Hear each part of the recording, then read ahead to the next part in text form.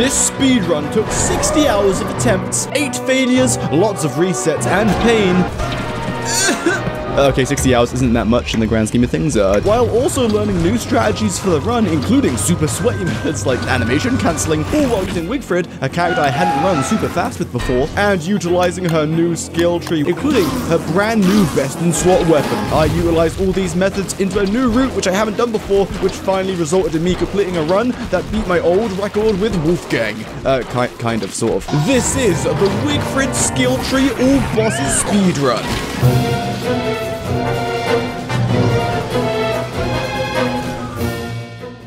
It all starts with the world that we will be running in. Bleh! Sorry, I saw a twiggy tree. Haha, I love Celestal Champion XD. So there is one big bottleneck for this run, which is completely RNG. This bottleneck is getting the Celestial Orb to spawn before you require it to spawn the Celestial Champion. The Celestial Orb has a chance to spawn from meteor storms, so in the world settings, we'll switch the meteor frequency to tons to increase the chances that the orb will actually spawn. Otherwise, the only other world settings we're changing are the starting resource variety, because I tried to run a world with twiggy trees and it was so painful I screamed with lots of S's because I couldn't even craft a hammer by the end of day 1 due to lack of stinks. Okay, this no twigs is actually making me sad. Like, I can't progress. I can't make a hammer to hammer pig houses. I'm so sad. So changing this world setting ensures you get saplings rather than the objectively inferior twiggy trees. Also, to make the run extra painful, I recently got a new PC, so I didn't switch back some of the settings, so distortion is left on.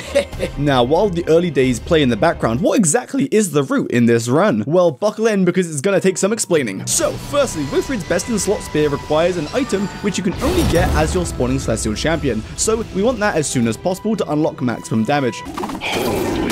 But also, Celestial Champion drops the Enlightened Crown, which has insane synergy with Wigfrid, and is effectively an about 40% damage boost for free. So of all the characters in Don't Starve, Wigfrid is the one character who truly has 2 great reasons to actually kill Celestial Champion first. But also, a big bottleneck for defeating all the bosses fast is Deerclops. But wait, Jakey, isn't Deerclops the first winter boss and she's like really easy? Yes, but we're specifically talking about her crystallized cousin, Crystal Deerclops, who can only be spawned when Deerclops dies and a Lunar Rift is active. But wait, what's a Lunar Rift, you might ask? Well, to activate the Lunar Rifts, you must give an item to Wagstaff after defeating Celestial Champion, then the rest will activate 5 days later. But to kill Celestial Champion, you need to assemble all 3 Lunar Altar sets. One set is on Lunar Island, the simplest set to acquire. The second set is hidden underground on the mainland and can only be dug up by using Astral Detector, which you get after activating this archives using an Iridescent Gem. And to get this special Iridescent Gem, you must transform a Starcrawler Staff into a Mooncrawler Staff, which is only obtainable early enough and possible to do on day 11, and then deconstructing it using a different magical staff, which means we also need to get to and get back from the ruins before day 11. And finally, the last altar is held by the Krabby King. But to make him actually drop the altar, when you kill him, you must plug Pearl's Pearl into him, which is a special item you only get after doing 10 tasks for a Pearl, who is an NPC out in the ocean, which is a whole other can of worms.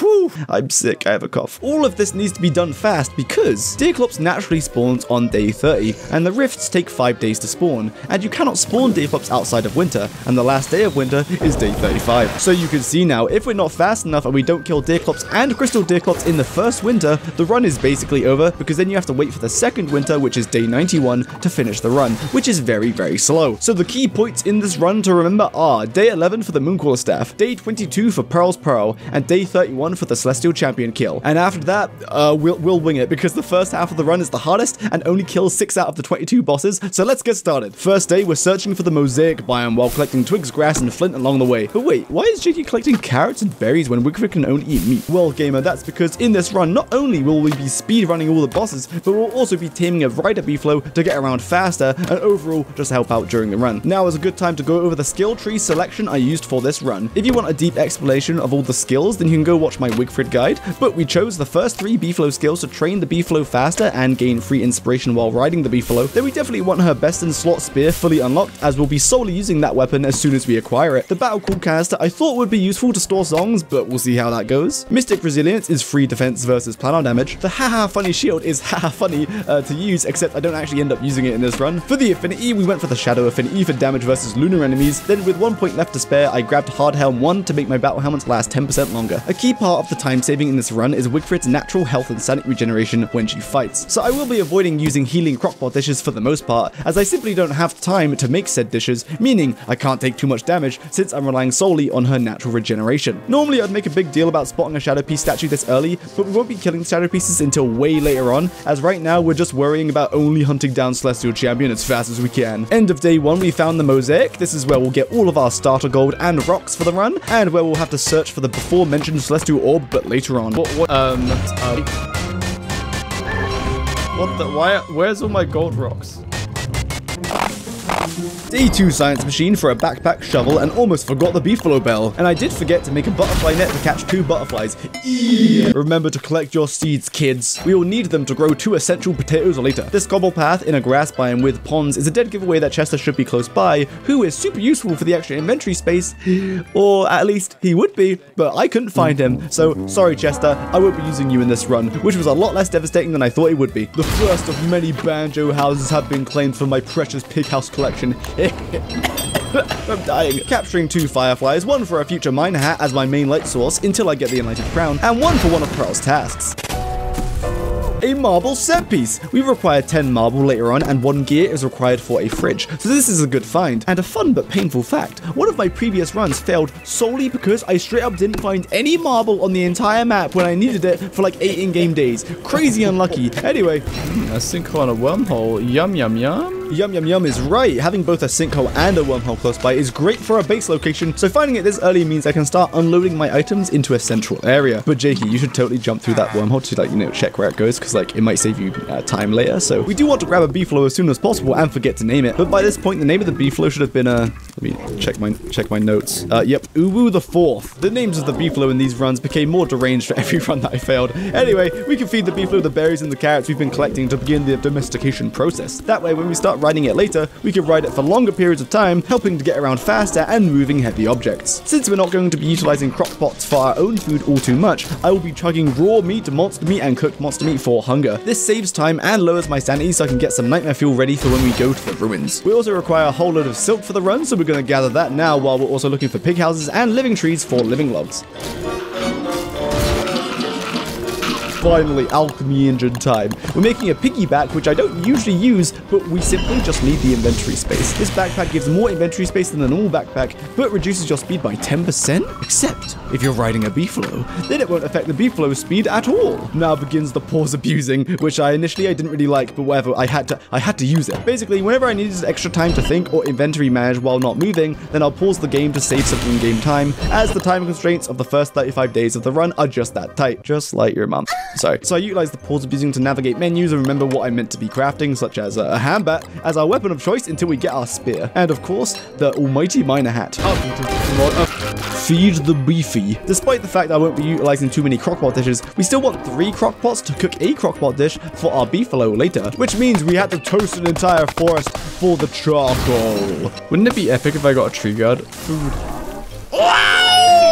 Yes, chopping dead trees paid off. I had a slim 1.3 recurring % chance to spawn a tree guard for every tree that I chopped, including dead trees. This mini boss mob will drop me a hefty 6 living logs, which is enough living logs for the entire run. Delicious. Is that a terrarium? We need to find the terrarium to spawn the twins and the Eye of Terror later in the run. Good find, but the lack of Chester is starting to hurt. I could really use the extra inventory space at this point. Oh wait, I can't. I haven't killed any beefalo yet. Now it's time to keep Uwu the 4th away, as I'm about to massacre his family for their meat and wool. 15 wool I'll need eventually, to be exact. Also, I want a beefalo horn for a beefalo hat later, and we can see animation cancelling in action. In this run, I'll use one of 2 methods to animation cancel: unequipping and re-equipping my helmet to cancel the animation of my attacks after my hit has landed and the damage is registered, or by simply switching between 2 of the same helmet or body pieces. This leads to a theoretical increase of DPS of up to 16.6% ish, but in practice it changes. It can be more or less due to differences in kiting patterns. I have everything I need to go to the ruins, so it's time to set up the base. The base will be a mess the entire run, as making it tidy would be a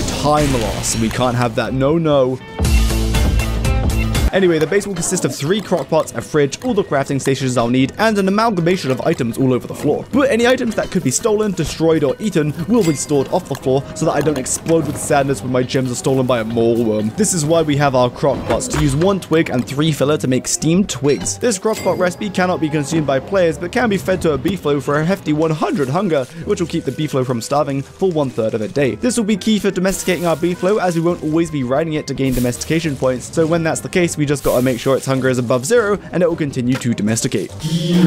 Okay, so remember how I said we're ready to go to the ruins? Well, here's the thing. Once we get back from the ruins, we need to do the Mooncrawlers event on the night of day 11. But to do that, we need to actually know where the Moonstone itself is, as that's where the event happens. So we're frantically looking for the Moonstone Forest now rather than after the ruins. That way, I know how much time I have in the ruins.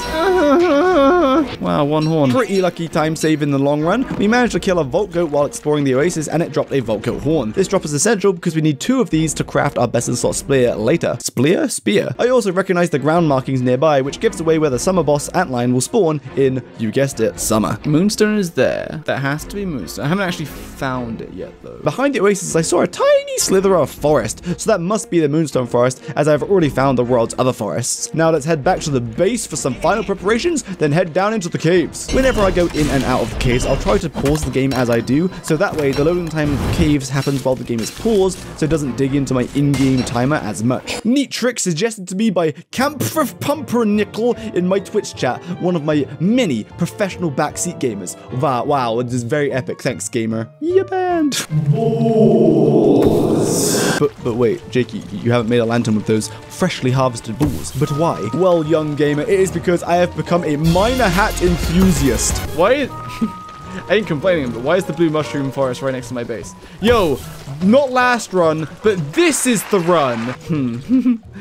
It's like a big arrow. That's kind of funny. All right, let me see. To help map out the caves, I'm pulling the map around to figure out where the boundaries of the map are. That's bizarre. To determine how much space is in certain parts of the map to figure out, firstly, where's the center, and secondly, using the already uncovered parts of the map in combination with the boundaries of the map, I can roughly guess where the ruins and other key biomes are. Most room is up there, so I would assume it's like top or top right. But this is only an estimate because, well, we'll see. Okay, never mind, it's right here. What is this run, RNG? Like, what's happening? This run is going decently, so we can't be messing it up now. Guys, did you know if you fed a glowberry to your beefalo, it glows? Ah! Guys, it's day 7, we gotta get into the ruins. Please be real and not an extension biome, because I'm kind of confused. I don't know where the ruins are. After an abnormally longer than usual search time of over 6 minutes, unacceptable, we finally find the ruins. It's okay though, we're still making good time despite the weird ruins generation. And as soon as I get into the ruins, I'm fighting 3 Terrorbeaks on my beefalo, and then... my beefalo bucks me off, causing me to get slammed by 2 Terrorbeaks. That was horrible. This is not good at all. This whole situation is horrible. I don't know why that beefalo is not more tamed. I can barely ride it before it kicks me off. I'm now forced to run away without my beefalo because it's begging for food, so it might not let me ride it for a quick getaway. Since it's the nightmare phase, there are way too many Terrorbeaks waiting for me as I go deeper into the ruins. Meanwhile, I'm frantically checking the map while running away so I don't run face first into a clockwork, so I don't have another mob trying to kill me. This is horrible. Really gonna die to a ruins rush? Oh, well. I really thought I was not too that close. Don't know why that bishop instantly woke up and shot me. Now we do actually need some health to tank some clockwork bishops down here as they drop purple gems guaranteed, and we needed 11 purple gems for the run, so I can't afford to get hit much more. Thankfully the nightmare phase begins ending, so some Terrorbeaks start despawning, and we take the last 2 out, but we're left with a tiny pool of health to finish off the rest of the ruins rush while having no healing food. Our first target in the ruins is Ancient Guardian and any bishops I find along the way. So to find Ancient Guardian we grab 2 Thulsite and 2 Nightmare Fuel to craft the Thulsite Medallion, which reveals where Ancient Guardian is on the map. But then...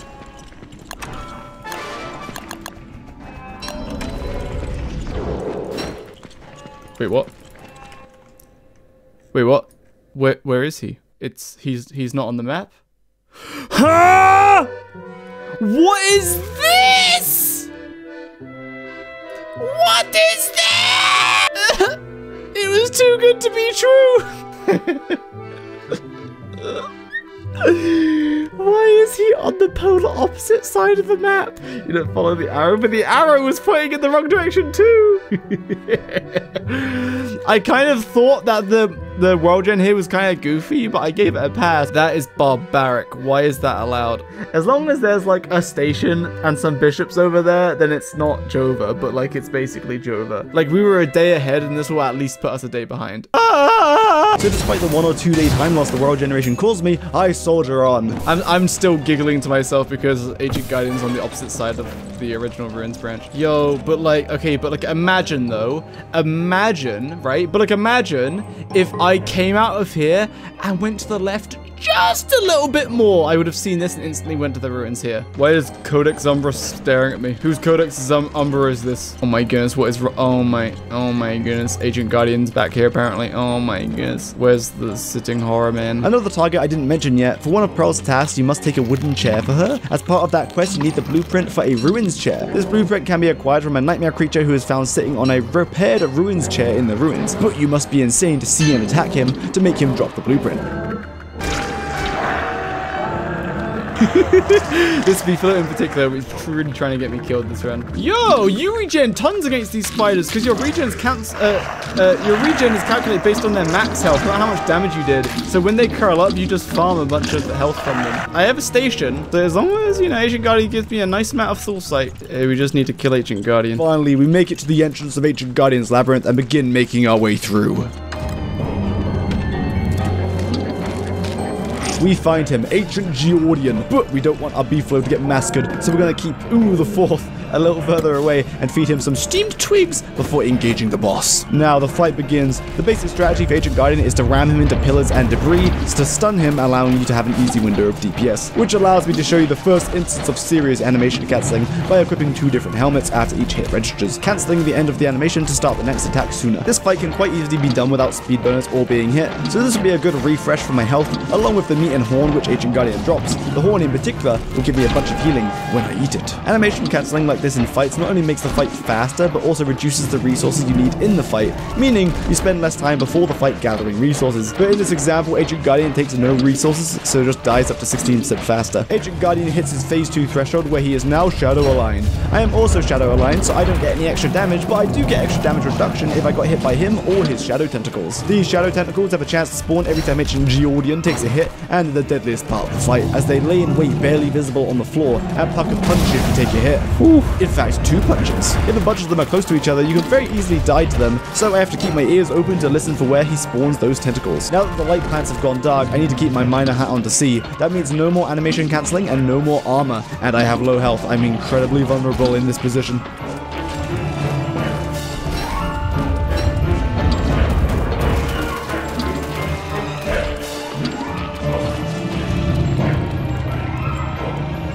As soon as Ancient Guardian died, I grabbed the horn and devour it for the healing it provides. Baking out the shadow tentacles into attacking and then staying away for a short time causes them to despawn. Now, let's see what we got in Ancient Guardian's chest. Epic. Live commentary Jakey was too busy concentrating and didn't even react. Okay, so we did get a Lazy Explorer, which is usually an amazing drop, but in this run we'll get our Best in Slot Spear, which has speed bonus 2, and we're using a Beefalo, which has even more speed bonus, so Lazy Explorer not as useful in this run, but otherwise Green Gems and Thulsite are great. Now, time to tick off the rest of what we need, starting with hunting down Clockwork Bishops for purple gems. These biomes with 8 statues always have 2 bishops guarding the center of them, but we must tactically put our battle helm on to tank the damage, while otherwise keeping our miner hat on so we're able to attack. The clock has struck day 10. That means I have 14 minutes and 30 seconds to get out of the ruins and start the Moonpuller's Vent before it's too late. Using 6 Thulsite to repair a broken station is a little expensive, but I'd rather spend the Thulsite than time trying to find a naturally repaired station, since my ruins branches are so far apart from each other and I don't know where the repaired altar might be. Now for our crafting checklist. Turn all of our fragments into blocks, then craft a Magiluminescence, some construction amulets, then use a construction amulet to make a deconstruction staff and 2 Starcaller staffs at half the usual price. Next is about 30 Thulsite walls to block off the Moonstone to make sure the event doesn't fail. Then finally we want as much armor as I can possibly make using construction amulets and the remaining Thulsite, while preserving a few uses of the construction amulet, save on materials for other recipes back on the surface. But we still don't have enough purple gems.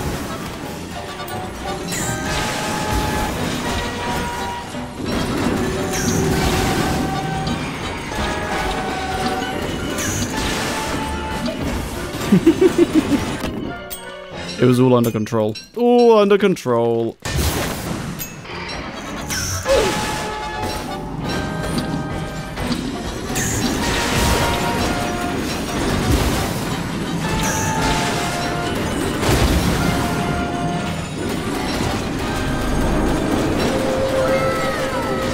Now we have everything, it's time to head out to get to the Moonstone event on time. Usually I'd pick a stack of lichen to feed the beefalo on the way out of the ruins, but I am short on time, so we're skipping. Still cutting it close. I don't know if I'll make it in time.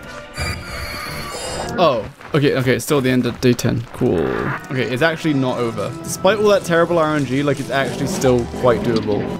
Where did I think Moonstone was? Oh yeah, they're right. I saw that forest. That's right. I was so confused. I was like, wait, was that the last road where I thought Moonstone was beyond the Oasis? Man, I'm trying to find the Moonstone because I don't know where it is. It's somewhere in here. And with just a little while of searching around the forest, we find the Moonstone set piece and start preparing it by surrounding it with Thulsite walls we made earlier, which have a bunch of health to withstand any damage they might take, and plugging one of the Starcrawler staffs I made earlier in the ruins into the Moonstone. I'm also tactfully wasting the Lazy Explorer to lower my sanity so I can kill nightmare creatures for nightmare fuel, which we will need at some point. The reasoning for placing walls the way that I have is because mobs that try to attack the Moonstone can attack over walls, so there's a 1 wall unit gap between the walls and the Moonstone to prevent that. There's also little outcrops around the perimeter of the Thulsite barrier that I've made with extra Thulsite walls. This can sometimes get mobs stuck attacking the air if they approach at the right angle, but otherwise I will need to defend the Moonstone by fighting any enemies which are damaging the walls. But remember, if this event fails, the run is over.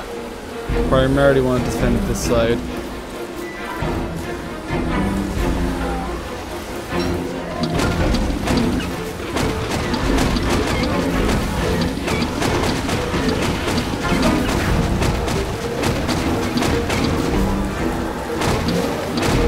I should have attacked him, he was stuck in the corner.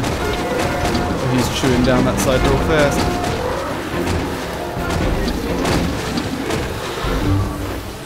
Ooh, they might get in over there.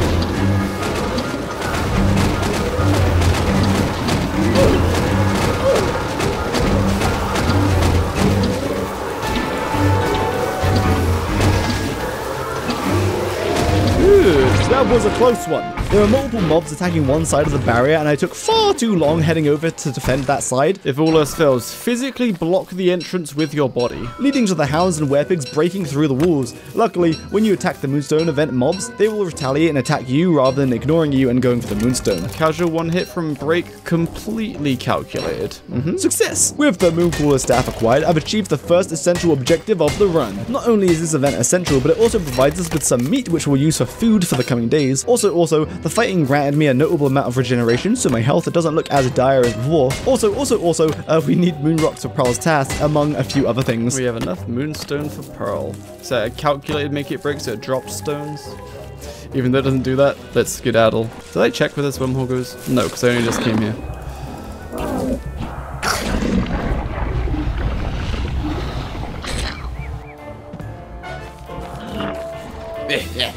Goes to eat these Mistwiggles. It is I, Banjo the Business Pig, sent by them to stop you from hunting down Celestal Champion because he is eeping on the moon. Oh wow, Mistwiggles, you seem to be sleeping. I have the perfect product for you. Oh good, she's waking up. Quick, pan to again. Zawaldo!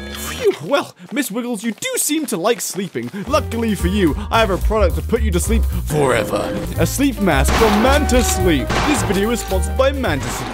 Manta Sleep provide premium quality sleep masks for you to sleep wherever you may find yourself. Perhaps you're watching a speedrun and you're struggling to resist the urge to backseat the streamer? Simply put on the Manta Sleep Mask Pro to block out all that light to allow you to sleep and avoid embarrassing yourself. Or perhaps you have some children you want to ignore. Just use the Manta Sleep Mask Sound, which not only blocks out light, but also has thin Bluetooth headphones built in to play relaxing music as you fall into a deep slumber. There are plenty of other mask types, for example, the weighted mask, the cool mask, or even the steam mask, which does not play games, but instead heats, relaxes, soothes, and moisturizes your eyes for a restful nap. I took the Manta Sleep quiz to see what mask best suits me, and they recommended to me the Mask Pro, and so they sent me that mask, which I used while I was away at a hotel and a spa where I took my mum for Mother's Day. Wow. Definitely primarily for my mum and not for me getting a full body relaxing body massage, hell yeah, with my Manta Sleep Mask Pro. I'm still sick. If you want to be as relaxed as me, then make sure to go to Manta Sleep and take a look at all the masks they have to offer and use my link in the description and my code Jakey for 10% off. Wow. Wow, was that a dream? That's crazy. Alright, anyway. What? I never checked that wormhole? Dude, huh? Why did I never check that wormhole? That went to exactly where I needed it to go. Whatever. Always check your wormholes, ladies and gentlemen. That would have saved me a little bit of time earlier in the run. Anyway, let's deconstruct the newly acquired Moonclaw staff to obtain the precious iridescent gem. Then head down into the caves to start the search for the archives. Except it's not much of a search because our sinker was very luckily right next to the blue mushroom forest, which is in front of the lunar grotto biome, which is followed by the archives, precisely where we must go. Very good RNG. Wow, truly a seeded run. Wow, such a cheater. My goodness. Finally. Plugging the iridescent gem into the third pedestal activates the archives and starts a war out in the lunar grotto biome, but we won't concern ourselves with that. Now we grab the knowledge capsule that will give us the blueprint we need and take it to the puzzle room and begin puzzling. Wow, easy puzzle. Wow, first try didn't fail due to bad memory. No, first time, yes.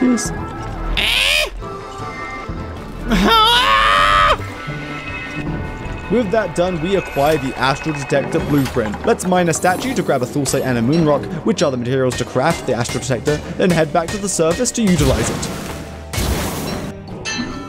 One mushroom, please. Okay, fine. I didn't want a mushroom anyway. Ooh, mushrooms, though. Yo, greater crystals help. Oh my goodness. Before heading back to the surface, we have to worry about our beefalo's food source. We're still going to use steamed twigs to keep Uwu the Fourth happy, but we'll use blue mushroom as filler to make the steamed twigs. So we decimate the blue mushroom's biome supply of shroomies to gather 80 blue caps. In the crock pot, 1 twig and 3 mushrooms will make steamed twigs. So yeah, it's faster to gather the mushrooms than the twigs, hence why we gathered all the mushrooms. I need more twigs. Man, I really wish I had Chester. Let's go! Excuse me? Using the Astral Detector points us toward multiple essential landmarks. The first 2 locations being the locations of the 2 Astral Altar pieces, which together make the second Astral Altar, buried underneath the mainland. First piece of the second altar acquired. Oh, what's this? Buffalo. Wow, Houndstooth. Good grief, just hold F, boys. Hound Attack is neat because we need 8 Hound's Teeth for a jacket for Pearl to complete one of her tasks, although we'll still need to find Dragonfly for a more substantial deposit of Hound's Teeth from the Hound Mounds. Why is your Wigfrid naked? It is Goldfrid, actually. Actually? That emoji is Gearless's fault. Yes. Out my way, stupid people! We found the second piece of the second altar, the final piece, but my Astral Detector's durability is looking kinda low, so I can hammer it while it's deployed, so it returns the crafting materials so we can craft a fresh one with 10 uses again. Now that we've dug the second altar pieces up, the Astral Detector now points at the first set of altar pieces, which are on Lunar Island out to sea. So it's time to move the altar pieces I found on the mainland close to the shore, then scout out and find Lunar Island. Let me drop this off at the base. Good. Set sail from it. Wow, shadow pieces. Killer bee set piece in the killer bee biome. But before we set sail, I'm going to grab 4 bunnies to make a Prestidigitator, the magic crafting station, then build a shadow manipulator using some living logs, nightmare fuel, and a purple gem, with a construction amulet to consume less crafting materials, then finally use the shadow manipulator and the construction amulet to make 2 telelocator staffs at a discounted crafting cost. These staves will be used to force it to rain at the end of autumn for 2 of Pearl's tasks. Now begins the hunt for a bottle. But they can also be used to quickly get off Lunar Island by teleporting myself somewhere randomly on the map, rather than rowing back to the mainland as a quick time save. Good meowing, hello, good meow. Whoa, a bottle spawned in front of me! When a bottle spawns in front of you. Wow, it's not too far off. Epic. Another bottle! I don't need it unless I do a Lordly and I misclick and buy the wrong blueprint. That was so funny. No bullying. No. As for boats, we'll be utilizing grass boats, mostly because they're cheap, but also because we don't need a permanent good boat like a wooden boat. Ugh, my eyes. But there's also another reason why we're using grass boats, which we will discuss later. Wow, a triangle. This triangle is where we will set up all 3 altars to spawn Celestal Champion later. So let's begin assembling the 2 altars we have possession of. The 2 pieces of the second altar from the mainland, and then we must mine out the 3 pieces to the first altar from Lunar Island and move them over to the ritual triangle. With those in place, let's teleport off of Lunar Island. Yo, what epic teleport! What the hell? Took me straight back to the base. Wo ist mein piggyback? We'll need a potato oil too later on for a crafting recipe, and it's why we've been collecting seeds up until this point. But to plant seeds, we need the garden rigmajig to create turf to allow us to plant said seeds. Wow! Farming guide coming soon, TM. Okay, guys, I need to open my very top secret Wiggle boss run spreadsheet. Yes. Show us the spreadsheet. No. Top secret. Spread your sheets for us, huh? Right, I need to leave my beefalo somewhere so it doesn't get mad at me. We did need 15 beefalo wool for the entire run, but we did already use 4 to make the saddle earlier, so we need the remaining 11 for future recipes. The last altar is held by Crab King, but to make him drop it, we actually need to plug Pearl's Pearl into him, otherwise he doesn't drop it. So let's get started with acquiring said Pearl's Pearl. No Chester makes me sad.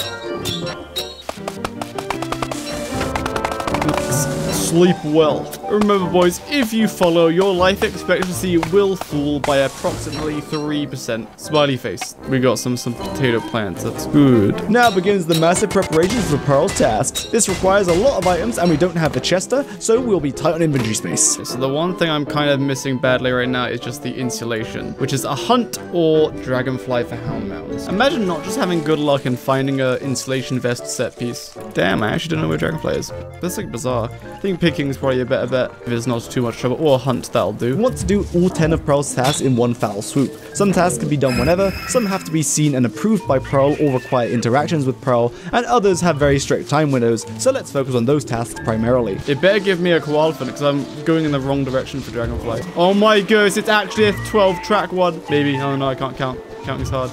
Oh my goodness! 50 more tracks, please. Oh my goodness! Please, at least 3 more tracks. Finally. These tasks are giving Pearl appropriate clothing when certain weather conditions are met and she has to be outside of the house, so during daytime, so that you can give her said appropriate clothing. This is what the telelocators are for. We'll force rain to happen on the night of day 20, so we must prepare everything else before then. I didn't get enough hound's teeth for a dapper vest in the end, so I opted instead to do a hunt and kill a koala fin for its trunk to make a different insulation vest. This also got me a good amount of hunger with all the meat that it dropped. But for Pearl, those Chester inventory space hurts so bad, I like have just enough room. Surely we'll find some cookie cutters on the way to Pearl. Surely! Oh, the shark is here. Interesting. This may not seem like a big deal, but this new shark boss spawns in the ocean incredibly randomly. There is little to no pattern as to where he spawns, but it is easily indicated once you're close by, as lots of ice glaciers will be present like we're seeing here. This doesn't save us any time now, but it will save us a lot of exploration time later. Now that we've arrived with everything to do all 10 tasks, let's get started.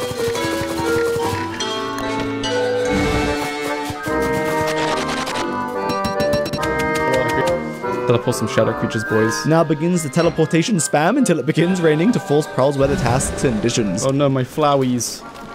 I need some of those. We do indeed need 6 petals to make a pretty parasol for Pearl, so we gotta pick those before they burn due to the lightning induced by the telelocator staff. Surely some of those flowers burning won't cause the task to not count, right? Anyway, we need moonglass later on too for an essential crafting recipe, so let's steal that from Pearl. Every time I use the telelocator staff, it increases the moisture of the world, and then once you hit a certain threshold of moisture, it begins raining. Goodbye, Buffalo. Very good. Might have done that a smidge early, but it's fine. Remember that chair blueprint we unlocked in the ruins? This is where we're going to use it. By placing the chair, it unlocks down near Pearl so that she can insult it. So it's raining, and as soon as winter starts, it begins snowing. Pearl, Pearl, Pearl, Pearl, Pearl, Pearl, Pearl! What's happening here is if the world temperature is below 0 and it's winter, then any rain will turn to snow. And since it was just nighttime's low temperature is still in effect. And as such, it immediately begins snowing. So we give her the insulation vest we made earlier to complete the winter snowing task. Using the bottle we got earlier to buy the pinch and winch blueprint from Pearl, which we need to clean up the debris in the ocean around Pearl's Island for another task.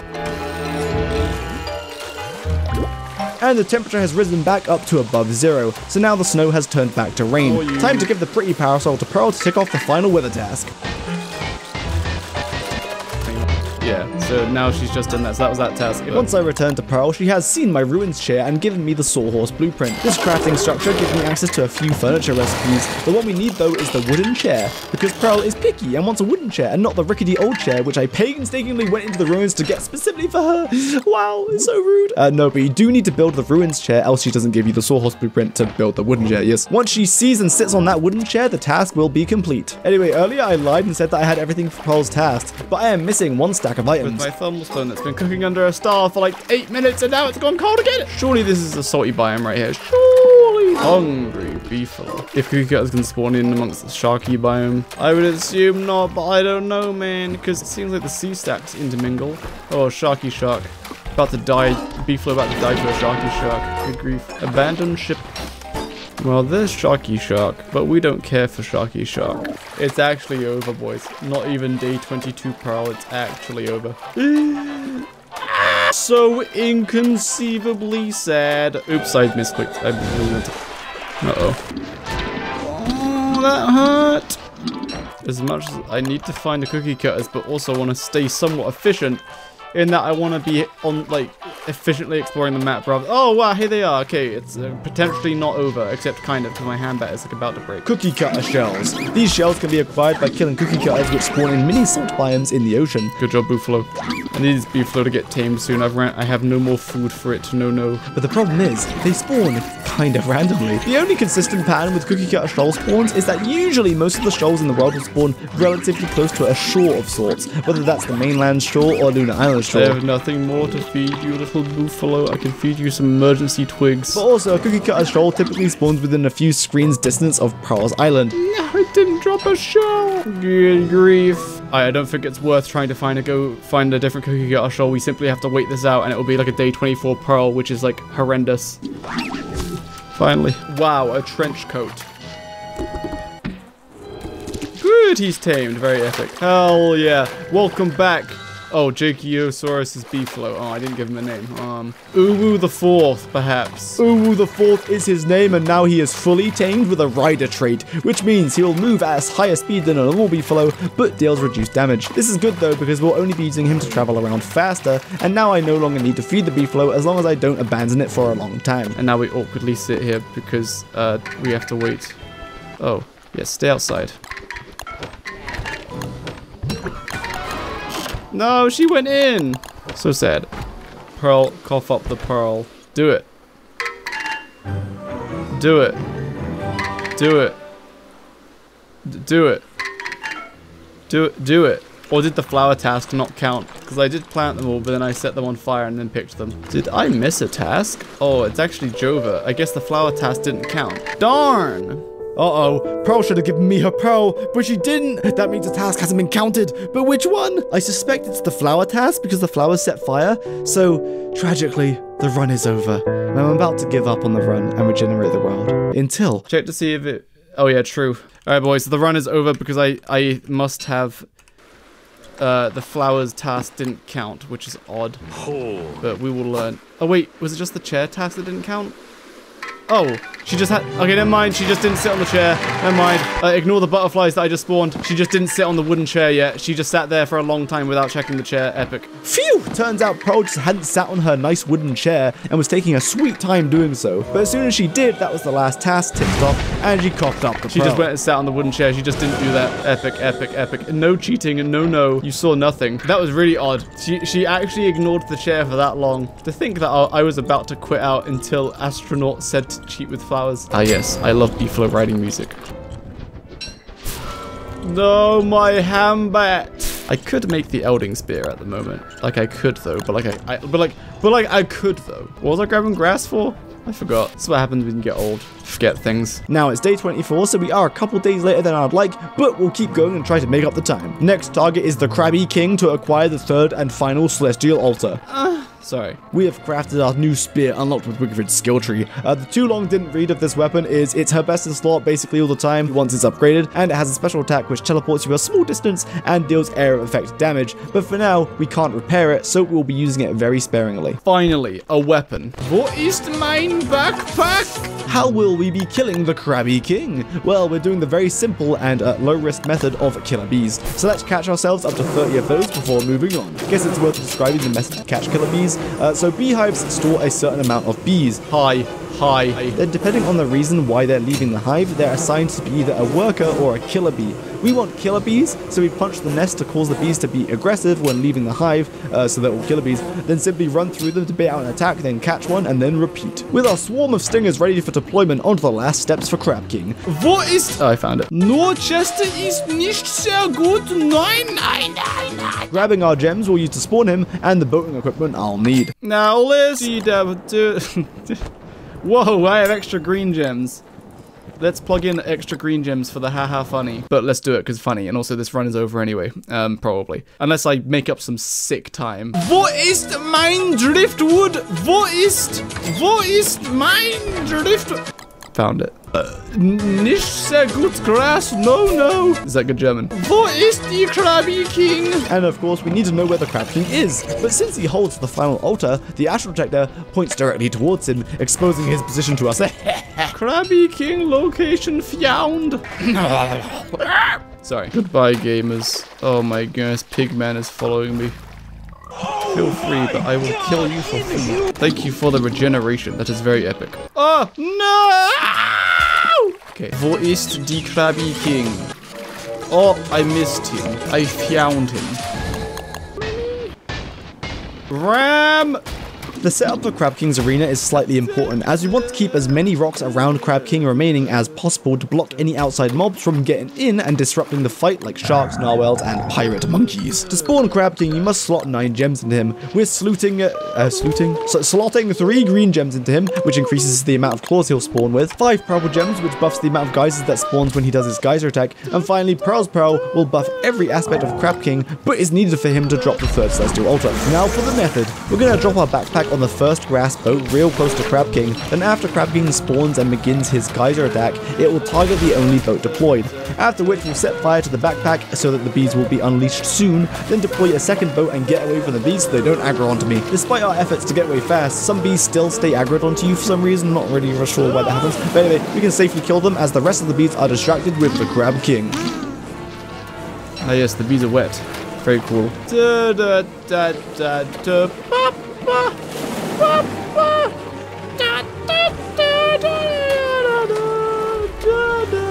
Look at all those claws!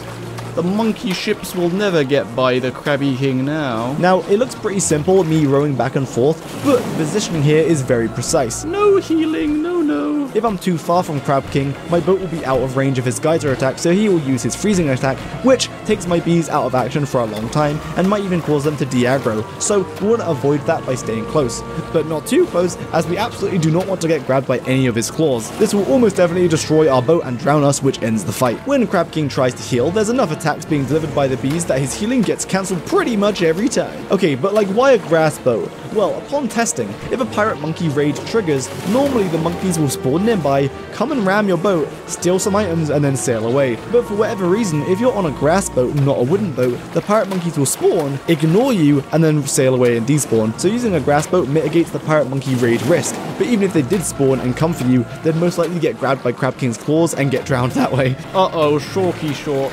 I'm preemptively rowing this way to get away from the Sharky Shark. It doesn't really matter if it attacks me. Oh, you know what would be neat? If the shark actually attacked the bees after Crab King dies, that would be very epic. Uh-oh. Sharky Shark is going to see me. We're going to put on the battle helmet just in case. Going to bait him onto this side of the boat so we can row on this side. Stupid Sharky Shark. A shark can disrupt the fight as it jumps on your boat and deals rapid heavy damage, but with some clever positioning, you can manipulate where the shark jumps on the boat, such that I can continue to row in the correct direction to avoid Crab King's geysers while avoiding the shark. So with this in mind, the shark no longer presents any danger. Oh boy, now I'm insane as well. And Crab King is defeated. As someone said, green gems are expensive. They are, but like, you get it back. Okay, here we go. Bees. Shark, attack a bee, please.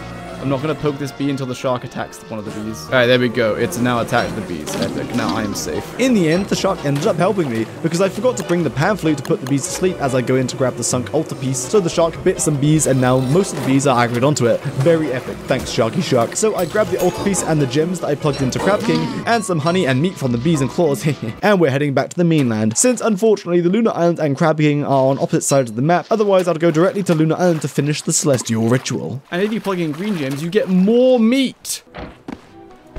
Where are you from? I am from the kingdom that is united. How you doing, Jiggy? Your comments very helpful, by the way. Love you. Wow. Thank you for the very kind words. Wow. So let's go and plug some altars in. I'm ready. Day 27 moonstorms. It's so slow. Wrong!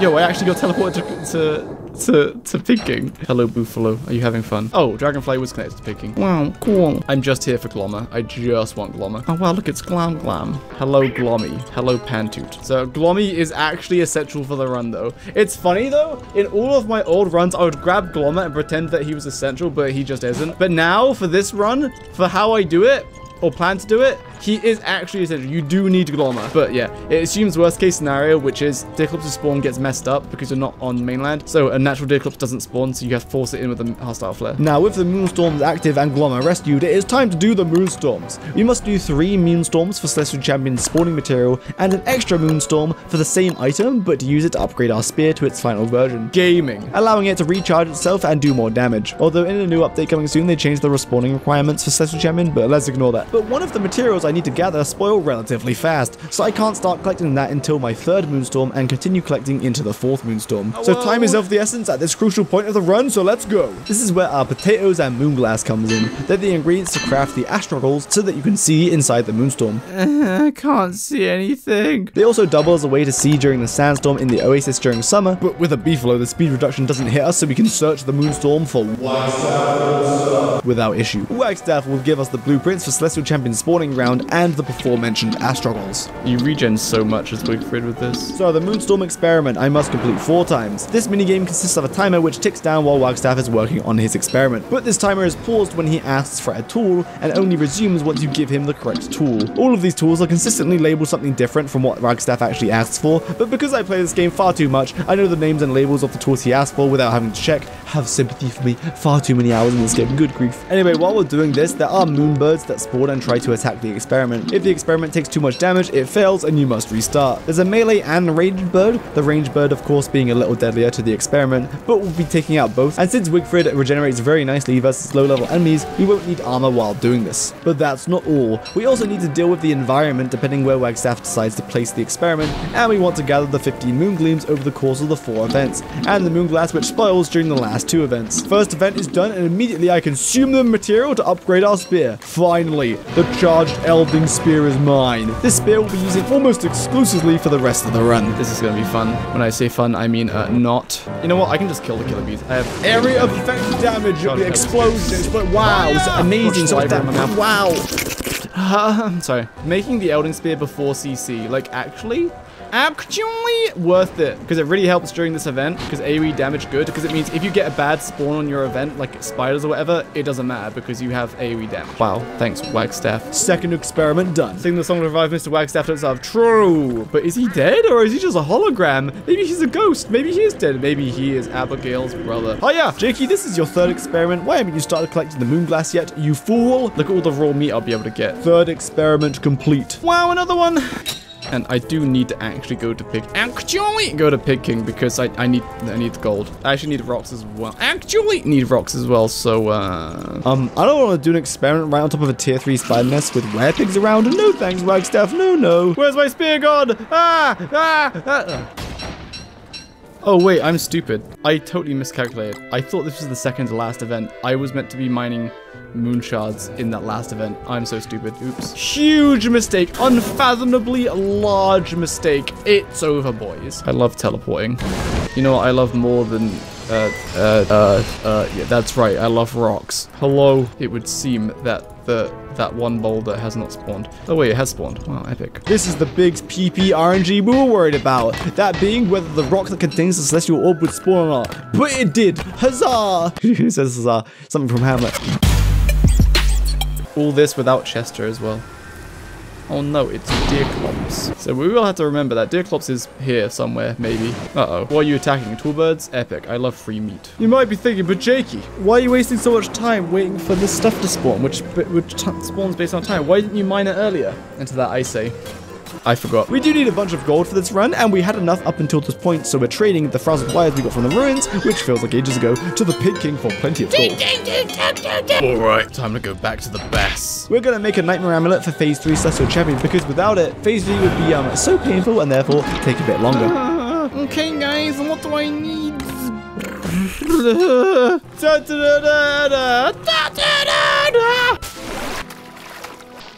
Leaving Uwu the 4th here so he doesn't get blended by Celestial Champion. While I'm setting up for Celestial Champion, you'll notice I don't have any of Wigfrid's battle songs. Ideally, by this point, I would have had Heart-Rending Ballad for extra healing, and more importantly, Weaponized Wobble, which reduces the weapon durability drain, which means I wouldn't have to special attack Celestial Champion so often to recharge my spear, so would result in slightly higher DPS. But I did not get either song as I was behind on time. Now begins phase 1, the most relaxed of the phases. Celestial Champion is very predictable and easily dodgeable. dodgeable, especially with the speed burst from both my spear and the Magiluminescence. During this entire fight, we'll be animation cancelling by switching our helmets or body armor to increase our DPS. We're doing a whopping 103 damage per hit. This has been increased since we're Shadow aligned versus Celestal Champion, who is Lunar aligned, so we get a universal 10% damage multiplier. Phase 1 isn't much of a threat, so we're saving our 90% damage reduction armor for later. Since this phase is the easiest of the three, we'll be special attacking the Celestial Champion opportunistically to attempt to keep the spear fully charged for the later phases, when special attacking effectively is much harder to pull off. I need to be doing some of this tomfoolery to recharge my stuff. This is what the run so far has been culminating to.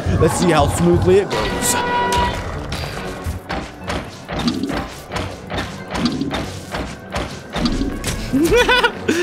It's so much damage. Alright, let me drop this here. I don't think they're even connected.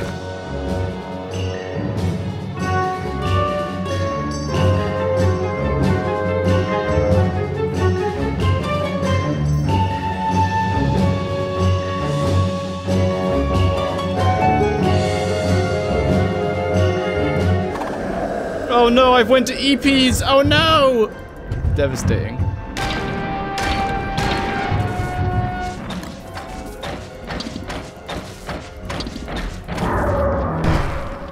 Okay, now we use Crown. Phase 2 starts with its spinning attack, the Murmland 3000. This is the attack that can knock out half your health, if not more, if you get caught up in it. Now, sounds like free heal. No, Celestial Chunky, don't kill them. I want to heal off the hounds, yes. But by understanding how it works, we can easily avoid it. How it works is right when Celestial Champion initiates its spin, its speed bonus is set to the equivalent of 1.225 or your current speed bonus. Sorry, I got spiked up the rectum. Whichever is bigger. This means you're going to want at least 20% speed bonus to almost match Celestial Champion's speed, but after it has started spinning, you can simply equip an extra speed bonus item to move faster than Celestial Champion. In this case, we have the spear giving 20% speed bonus, and then 20% given by the Magiluminescence. Otherwise, all of Celestial Champion's attacks hit very hard, and I've already taken some damage, so I can't sustain too much more damage in preparation for Phase 3.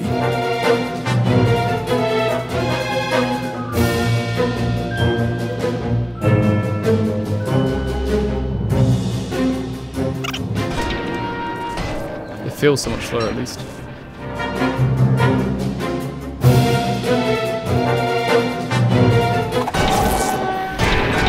Oh, that was horrendous.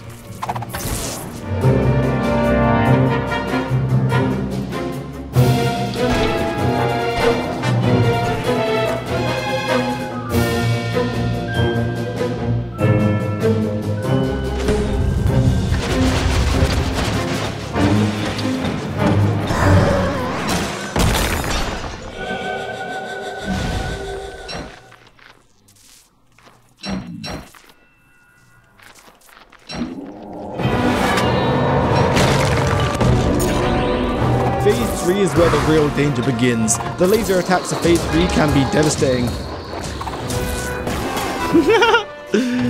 That's funny. You can dodge the lasers very well with I cancelled it. Oh, I just took so much damage to the face. Along with the Gestalt which spawn from the broken pillars that the champion spawns. Thanks professional backseat gamer Camphor Pumpernickel again for telling me this. Get off your stupid pillar. But if you remember, I made the Nightmare Amulet to mitigate the Gestalt and the Lunacy because it artificially drops vitality to 0. This way we can easily see through the Lunacy and the Gestalts ignore us. But it does use up my body slot. I slack on the animation cancelling in the first half of Phase 3 to get familiar with incorporating special attacks into the kiting pattern of Phase 3, as my spear's durability is getting low. I missed. I can't believe it. Yeah, I need the special effects.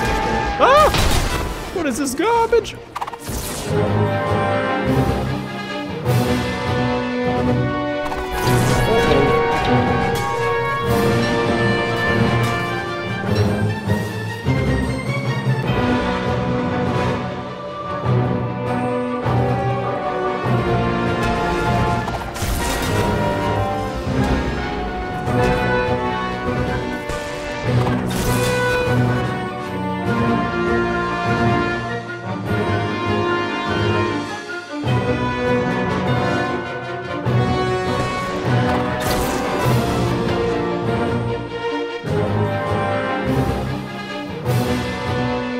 Trying to animation cancel and time the special text at the same time is actually kind of rough.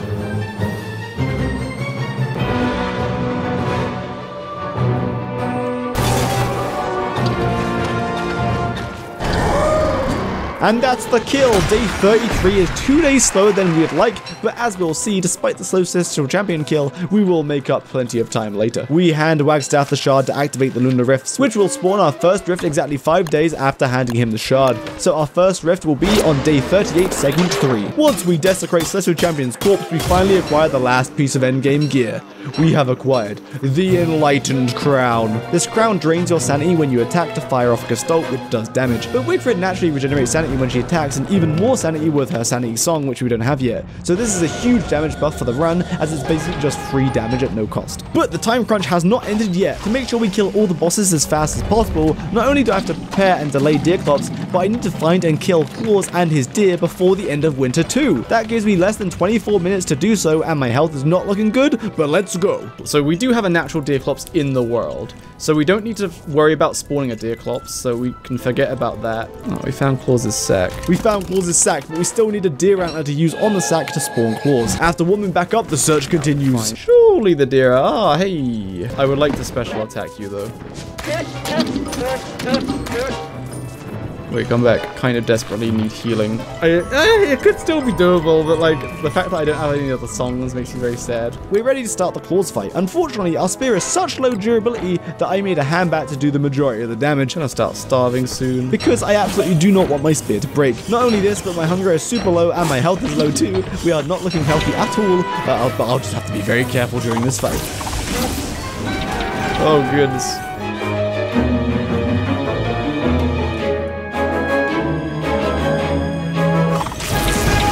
His AoE is a circle around him. Lame. I should probably stop taking damage though. I'm even resorting to special attacking birds for morsels to evade starvation. Good grief.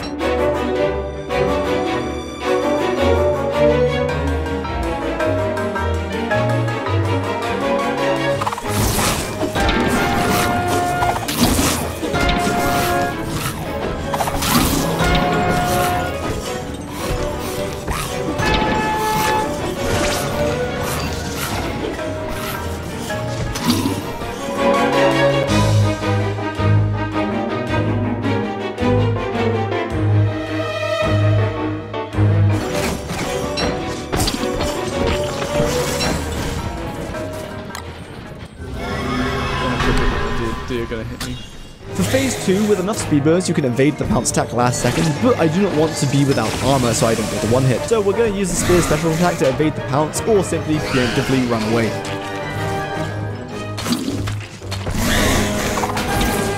Pretty sure if you time it right, you could almost definitely dodge it with the spear special attack.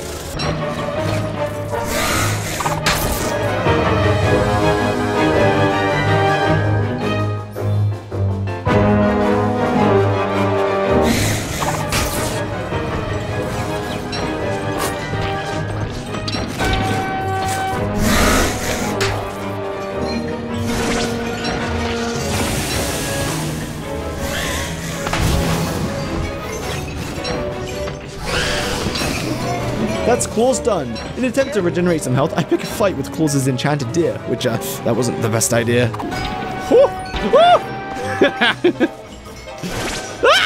Leave me alone!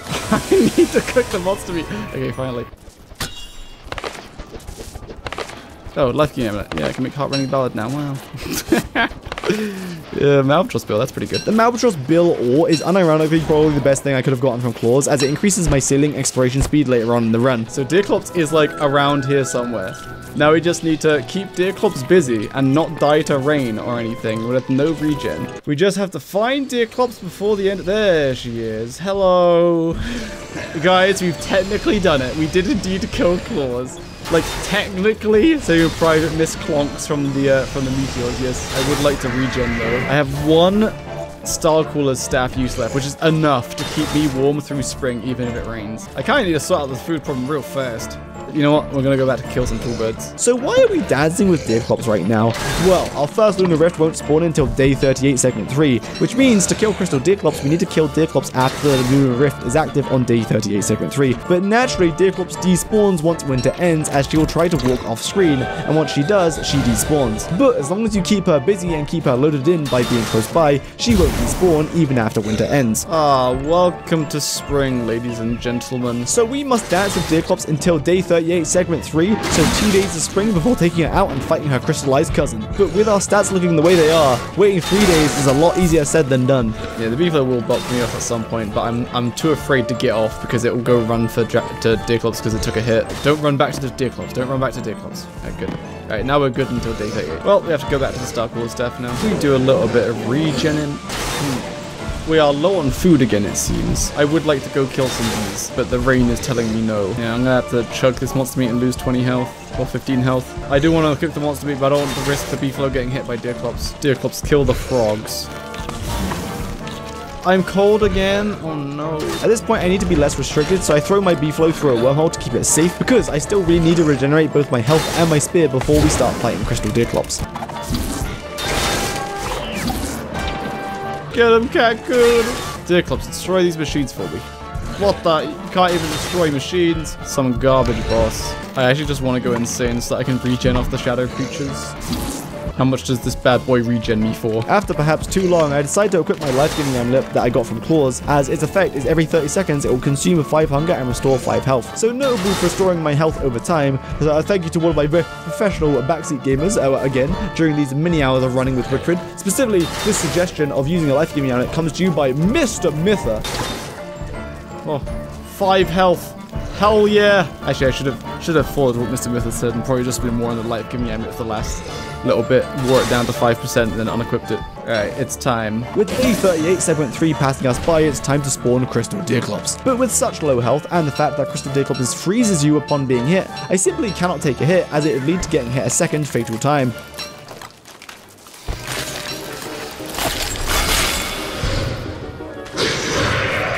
And we have no fire staff to stun at her range, which means we'll need to get real close and personal to stun her with a rudimentary torch.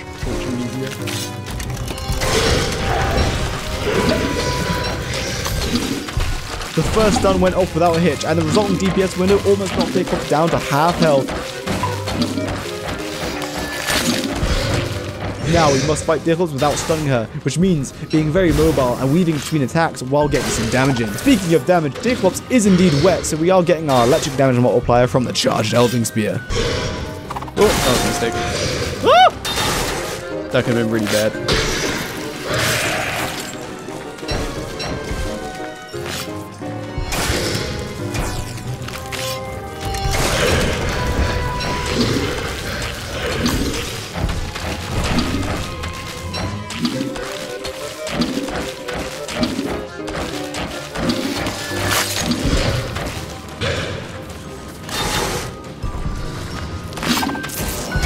It's over for you, Clopsy.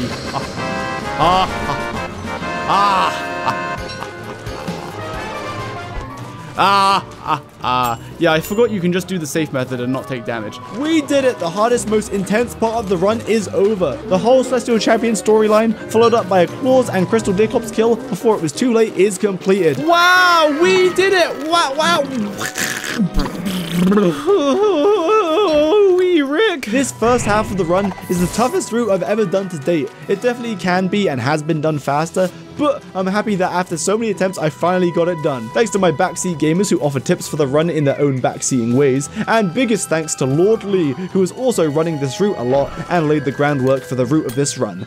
Epic. There is another method to kill Crystal Deerclops with Wigfrid's spear, which was shown to me by Pankawia on Twitch. Here's an example. When Deerclops isn't in her post-stun state, her melee attacks are slow, so you can special attack through her to dodge them very consistently, or pretty consistently. I have a family. Hello, this is your cocaine dealer. I need you to pay me the 2 kilograms. Ah, yes. But the run isn't over yet, as I've only defeated 6 of 22 boss encounters so far. Now we've unlocked our best in slot gear, it's time to tear through the remaining 16 boss encounters, and that is not an understatement. We will be tearing through them so fast, we still won't require healing food, not to mention that spring just started, so everything is wet. So mobs will take even more damage from my spear's electric damage. I kind of want to get the songs next. Finally feast with the yummy eyeball. Ah yes, finally we feast. No. Let's just recharge everything. This should be illegal. Look at how much regeneration I get for special attacking bees. This is balanced. Do not question my gameplay.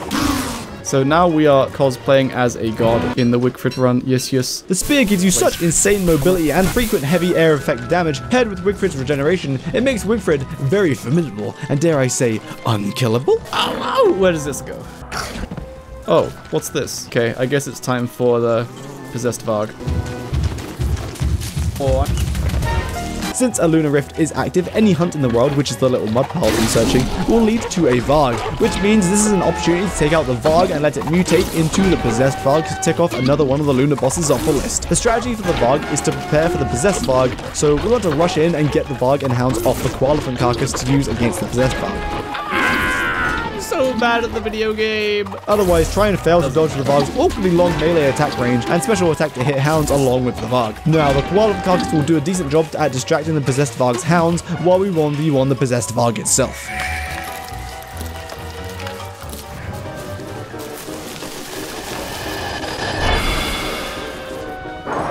When the possessed Varg does its frost breath attack, that's when we have an opportunity to stun it with our spears, plan our damage. Huh? I thought it was like, I miscalculated. Don't mind me.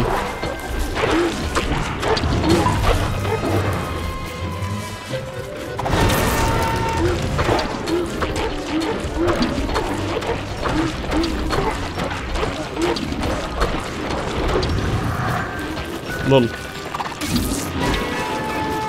Don't worry, just don't deal with the hound. Just use the Koalefant carcass. Yes, yes. This monster meat will keep me fed for a while.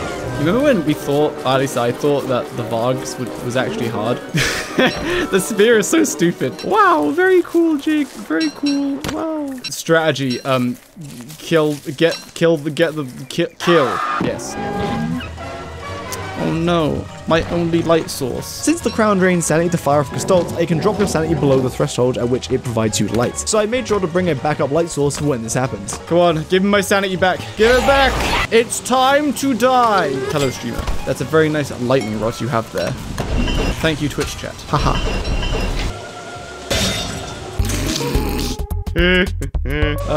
That might not have been worth it. Right, songs. Jet Federers. Charcoal. We have finally acquired our first two songs. We got them a little later than I'd like, but it's fine.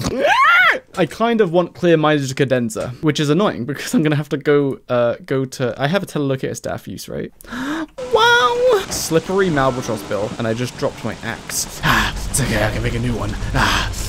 Also, lightning might hit the boat, and if it does, I will be really sad. Like, I will be unfathomably sad.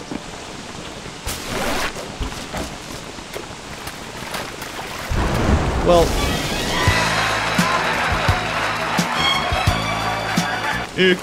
guys, imagine if thunder hit my boat. Wouldn't that just be crazy? Don't worry, surely we'll outpace the lightning. Well, never mind. Oh, meowdy! It is me, Jakeyosaurus, back at it again to pillage your little island. Next on the list is Clear-Minded Cadenza, which will unlock the full potential of the Enlightened Crown. Finally, we are at maximum power. Which boss to unleash our newfound might on first, though? Oh boy. I like how two first-time chatters, specifically only first-time chatted to laugh at me when my boat got hit by lightning. Excuse me, streamer, you're meant to kite! Right. What's next? Oh. My brain, there's too much fog. Oh. I want to go back to the ruins to make like 2 Thulsite suits, or as many as I can. Looking very sexy today, Jake. Wow. Is that perhaps the gayest Twitch chatter in this Twitch chat? Confirm or no? More like least gay. Ah, I see. Understandable. Where's all my nightmare food? Wo ist mein green gem? No. I've got some food. We're gonna make some meaty stew with dragon fruit as a filler. Hell yeah. Okay guys, let's go back to the ruins. You remember when we had a really cool ruins generation? No way, real cat person television? Got all these free balls just for me. Time for death. Ow!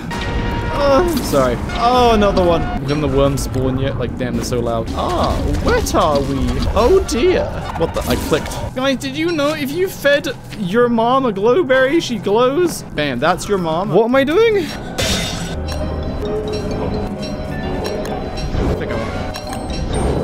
Epic! A Thulsite? Oh no, there actually is Thulsite there. Oh. Epic. What knocks you out? Charlie. She punches you right in the balls and it kicks you out. These stool-side body armor pieces will be our primary armor for the rest of the run, as we want to keep our head slot free for the enlightened crown. There is no escape from me, children. I don't want to take on those babies, though. There's too many. Go back to Bass. Yes. No escape, children. Even without animation cancelling, you can see how we melt through enemies. Our DPS is even higher than that of Wolfgang with a Dark Sword, but not quite as high as Wally with Spicy Volcano Jelly with a Dark Sword versus a wet enemy. But he's French, so he doesn't count. We actually don't need the down feathers in this run for anything, but we did need to take out the Moose Goose and the babies to tick the boss encounter off the list. Haha, I hit your babies. You've been pranked by Miss Wiggles. Triple. Oh, I didn't hit one of them. Triple! The children have been slaughtered. Alright, that's Moose Goose done. You guys have the prototype of spear? Yes. What else do you need for Toadstool? And hypothetically, he'll be wet. Wet. Alright, let's go. We have to actually go find him now. How much do you weigh? 200 Great British pounds-ish. I am currently a meat titan. Due to the area of effect and the electric damage of my spear, tentacle pillars crumble fast. Yo, worth it? Wait, worth it? Can I just, thanks. Whee! This is some garbage. What am I looking for? Alright, Toadstool. Toadstool, are you here? And I trigger a bunch of Gestalt and healing while taking out the baby tentacles, which makes tentacle pillars one of the best recharge stations for my spear, health, and sanity. Like, it's good that it's still raining, because Toadstool will be wet. I will come back for you later, because I want to prioritize getting Toadstool while he's wet rather than you. Nicht sehr gut. Goodness gracious. Buffalo, please. Epic. That's why we've been taking out tentacle pillars, in hopes of finding Ancient Fuel Weaver's lair for later. Please be here, but like, please be here though. Sorry, I couldn't hold it. I'm so sorry. That will happen again.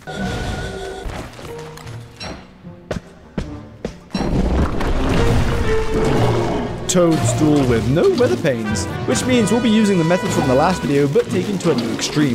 The strategy at first is simply activating all of my songs and cranking my DPS to the max because Toadstool is wet. I have my crown, my songs, and my multiple body armor pieces to animation cancel with.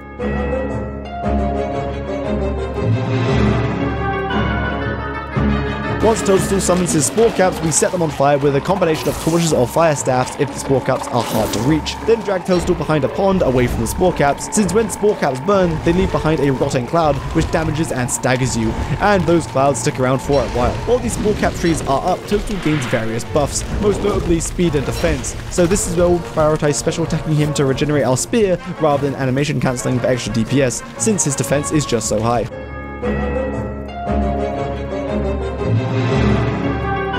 When Toadstool wants to spawn his next set of spore trees, he begins walking back to the center of the arena, which is a big window for free DPS, as he won't attack during this time. Then once he reaches the middle, or he has been attempting to get back for some time, he begins spawning the next wave of spore trees. Those animations were being cancelled.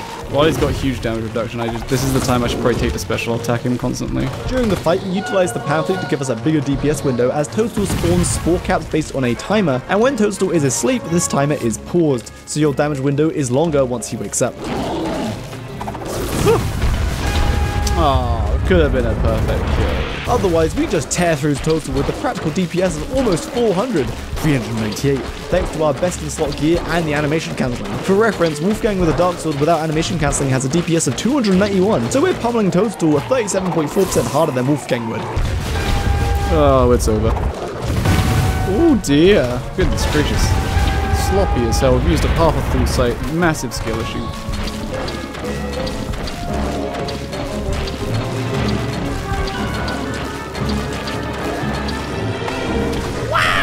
That spear do be dangerously low though. The Toadstooleth is dead. Yeah, one fire staff would have been plenty. Wow, worth it. Don't mind me, just recharging. Boys, it's time for in-gaming music. After chipping the marble off of the Nightmare Werepig's pillars, we can cause them to vibrate, freeing him. Then we utilize the Nightmare Amulet to go insane to kill the Nightmare Rat things attacking the Werepig before the fight begins. An interesting interaction with the spear and the Nightmare Werepig is that his typical attack is he runs towards you and does a directional attack. Oh, terrible at the video game. Truly abhorrent at the video game. So by teleporting through him with Spear's special attack, not only do you dodge his attack, but you also get some damage in. And dodging this attack is essential, since when you dodge 3 of them without getting hit, the werepig gets tired and you get a free damage window.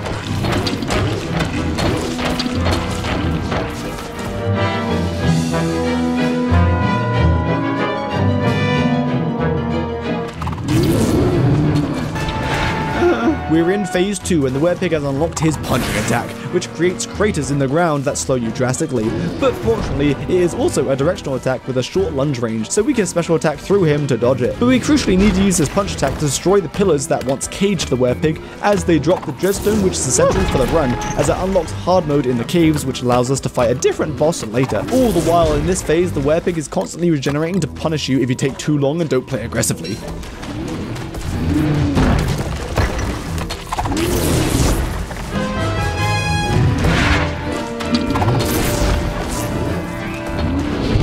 I tried pretty hard to slip around.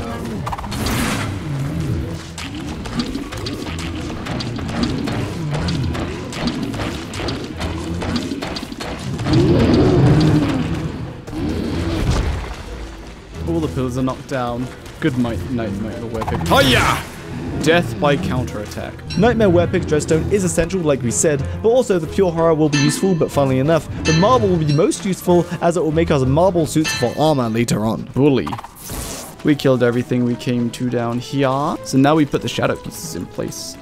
Another portal activated. That bright light means a lunar rift has grown into a larger rift, making it visible on the map. But for this run, we never actually need to visit a lunar rift, but we still want something from the rift, but we'll see what later. Also, we'll talk about lunar rift time mechanics later, but for now, just know that when we see the bright light, it means the lunar rift will be up for at least 6.25 days, assuming we don't mutate any bosses. Oh. It's in a beautiful spot. It's fine. I have the Elding Spear, so it's not too bad. I love Clear Miser's Cadenza always being active. Hell yeah. With it, say is put no. But I agree. It's like man. I think it's right, basically. What? Spear could me. Wins, but the.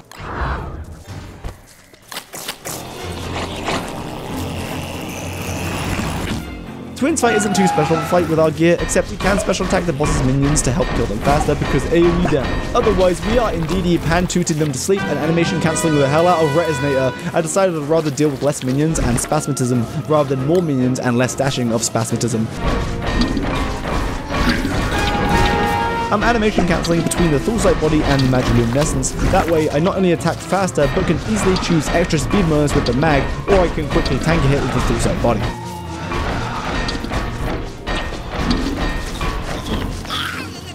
I like how the Gestalt soloed that minion. More grass! Right behind you. Oh boy, the Lunar Hail.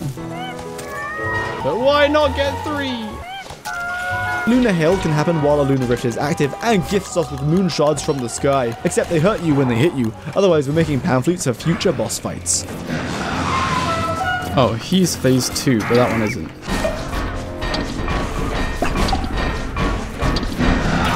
Spasmatism is where things can get risky. I can either equip the mag for more speed, but if I get hit, I have no armor on, or I wear armor, but I'll be slower, so risk getting hit easier.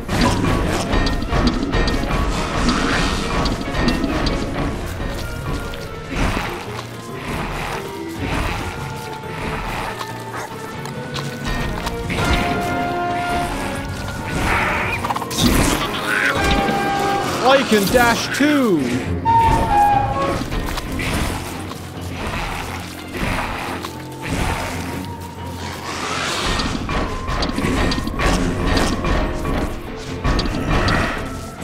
I'm gonna need more silk for fishing rod and stuff. So let's do that! We're just gonna gather materials while we're killing time for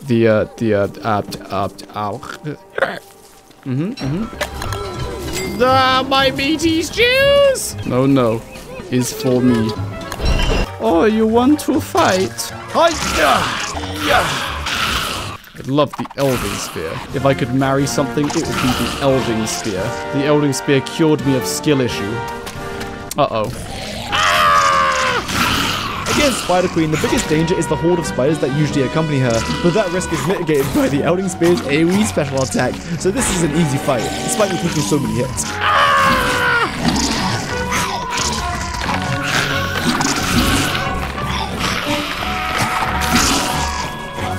Nice. We've been once again cured of skill issue. Never cheating.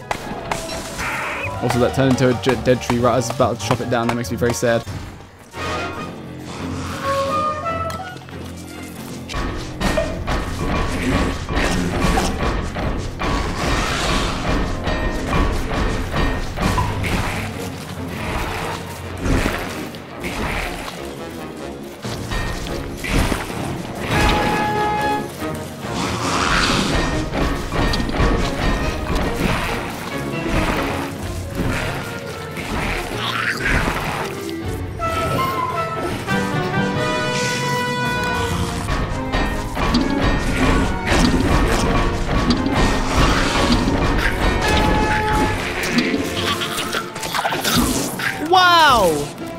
Twins of Terror have been defeated. I win Terraria once again. Let's go on the Ocean Man. Let's go there for a bit.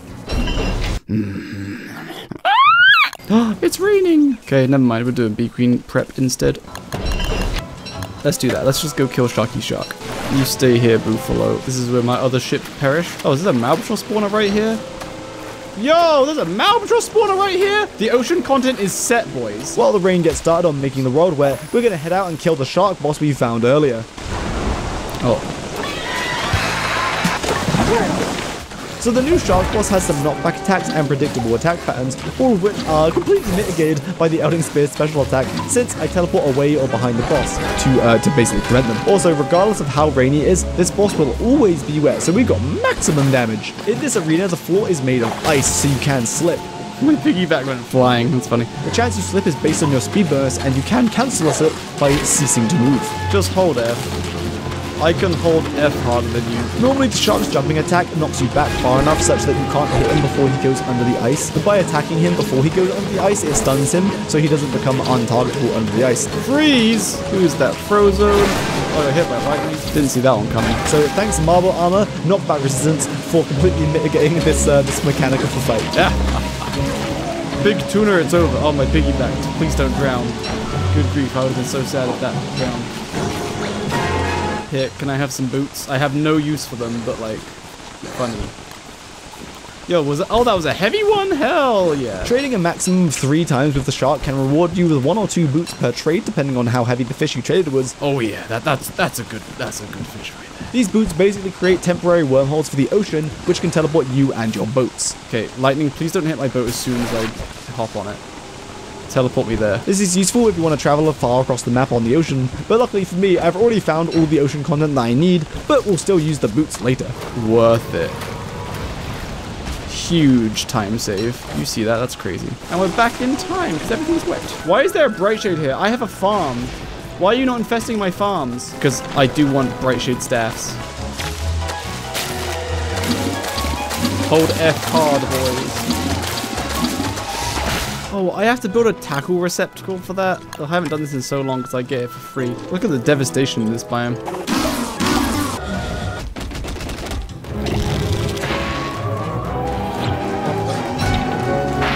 Where'd my spear go? Give it back!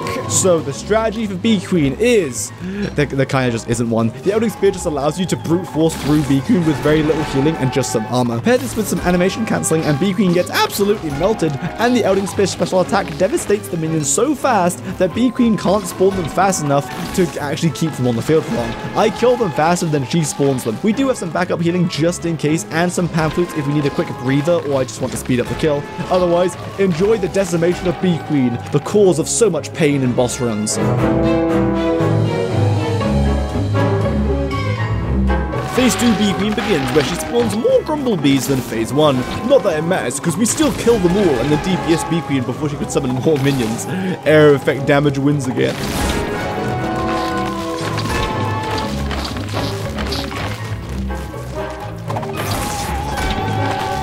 And after only one wave of minions, we push Beaky into phase 3, where she screams to make her minions move fast and chase me down. But they need to be alive for that attack to come to be.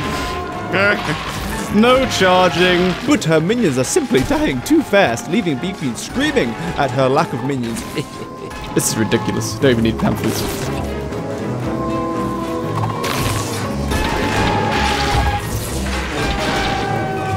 Should have just killed her bumblebees and they don't come back fast enough most of the time. And finally phase 4, which is the same as phase 3, but she screams more often, which is a benefit to me, as that means more DPS windows as Beaky is sat there for longer screaming and not attacking or moving.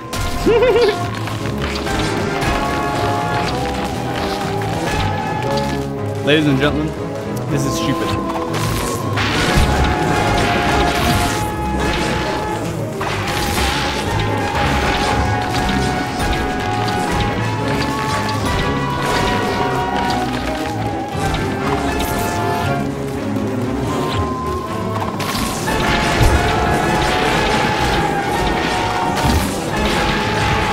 All the Gestolts though. Like I'm just farming Gestolts by special attacking her Grumblebees. Oh, that was really stupid. Last time I didn't even spam special attacks. I actually had to use the pamphlets because it's such low on health, but like that was so much easier. Why was that so much easier? You are actually a god. You cannot be killed if you're Wigfrid with all of her gear. Well, it's new moon in a few days, so now let's go kill Malbatross, I suppose. Well, we know where a Malbatross spawner is, which is quite lucky. Oh right, jelly beans are pretty good. I won't need them. Like, I'm pretty sure I won't need them, but like jelly beans are pretty good. Maybe my eyes are lagging and it's actually not jittering. It's just my eyes are jittering. My eyes just don't work, man. Damn. Hello, please grab on or I will be sad. Please. It's evening time and it's raining. Oh, 2 bottles. Hell yeah. Now I can definitely buy the rainy day low. Oh wait, these have taken place because, right, I transplanted these. True. Oh, well, that's a shame. Okay, I can kill her bees. Oh, yo, Pearl, can I get, like... Wait, just stay outside, though. Can I get the rainy day lure? Thanks, homie. Oh, you want to fight? Oh, that's the wrong weapon.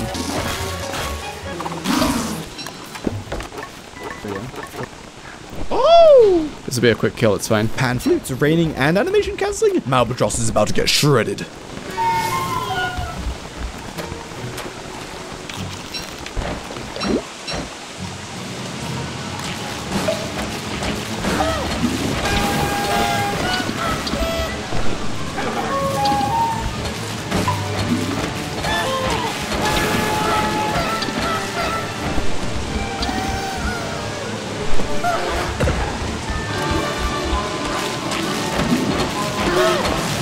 Well, she would have been if we had an anchor. Unfortunately, that would have cost me time, so I opted to not use an anchor, which means we can get pushed away easily by Malbatross's waves. But with the power of pan flutes and the Malbatross beak from claws, we can outmuscle her waves. Ram them full speed!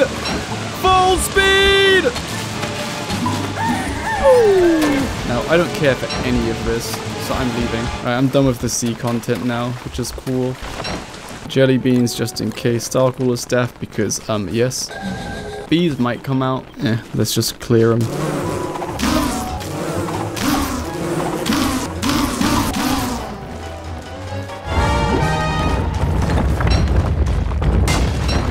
Shadow pieces. Each time we kill one of these, the remaining pieces will level up, which leaves us with a choice of which piece do we want to be fighting at maximum power. Now usually I use lots of speed and fight the level 3 rook so that I can dodge him, but this time since we have the Elding Spear and can teleport, the Shadow Bishop is easy picking due to how its targeting works. So we're destroying the knight, then the rook, and finally 1v1ing the bishop.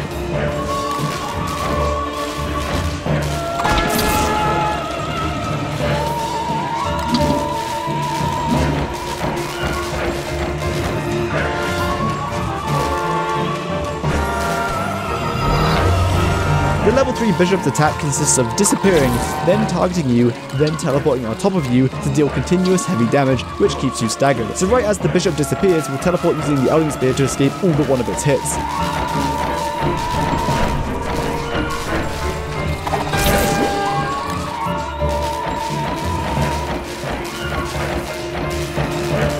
That was neat. No aggro animation before it attacked. It's kind of rude.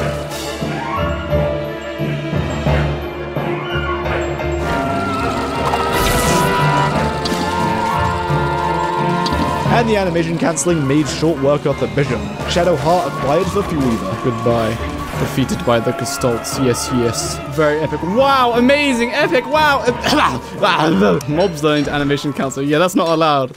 That strategy is only for me. Oh, yes, a dark sword. I can't wait to use this brand new dark sword I just acquired. Wow. Let's just toss it there so it doesn't crash. Or ideally doesn't crash. Alright, not too bad. Could have been more devastating. I decided that I wanted the Malbatross watering can, so I need some driftwood. Heading back to Pearl's Island to grab that driftwood, I find that her berry bushes are being infested by bright shades. These are the things I wanted from the Lunar Rift earlier, but I don't want them out to sea, so I toast and dispatch them. That way the bright shades will infest closer to my base so I can kill them for their resources later. What do I need to make the bright smithy? 5 moonglass and 5 moonstone. Worth me going to Lunar Island with my final boot? Do I have one more boot somewhere?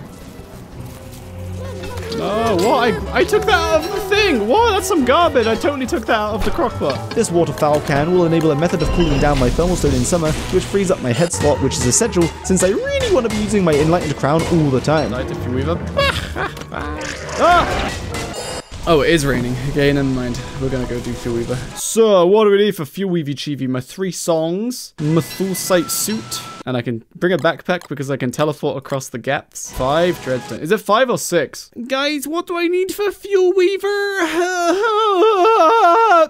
Sorry. Hammer. True. Bulls. Yo. A better attitude, huh? Let's go! If I had a Bright Shade staff, that would be cool, but I do not. Yeah. Clear my cadenza will be enough.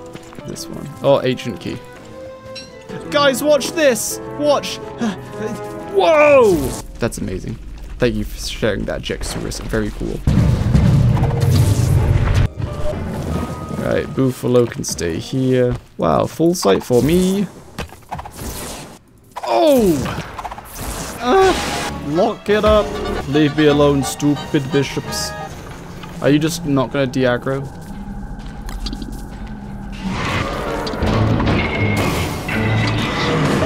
The ancient Fueweaver, without weather panes, or a lazy explorer. We must use everything we've learned and acquired to bring him down. Usually you want a lazy explorer to escape the bone snare attacks of ancient Fueweaver, but we will be using and abusing our Elding Spear's quick 1.5-second special attack cooldown to teleport out of the bone cages easily and without any cost. Unfortunately, Fueweaver is dry, so we're not dealing the best possible damage, but our damage will still be nuts, as we have all 3 songs to support health, sanity, and our spear's durability loss reduction. The crown will also be firing off Gestalts the entire fight, and will be animation cancelling to do more attacks and fire off even more Gestalts. I'm animation cancelling by swapping between the mag and the Thorsight body to give me the option of, you know, moving faster or tanking a hit with the armor on, just like the twins fight.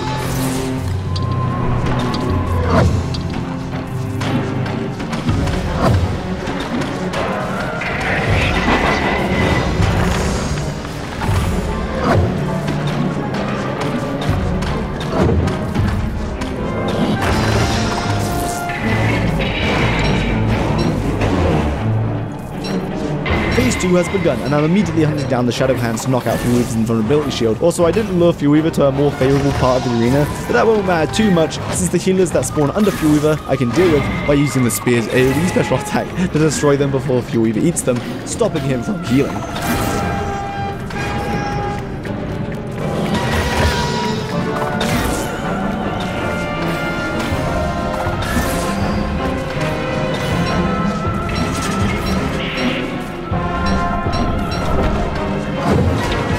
Now we want to end this fight fast, so I'm choosing Tank Fueweaver while animation cancelling with 2 Thorsight bodies to reduce the incoming heavy attacks.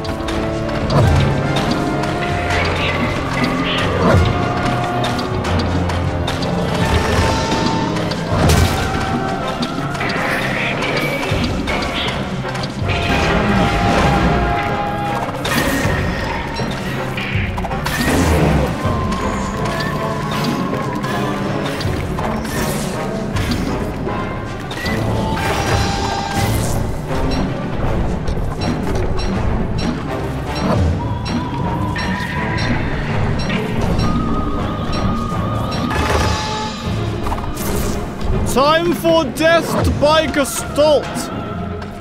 Death by Lunar Island. Oh wait, I can't. Death by fist.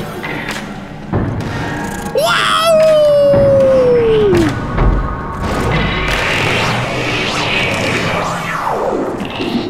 Charlie, my queen, I have a present for you.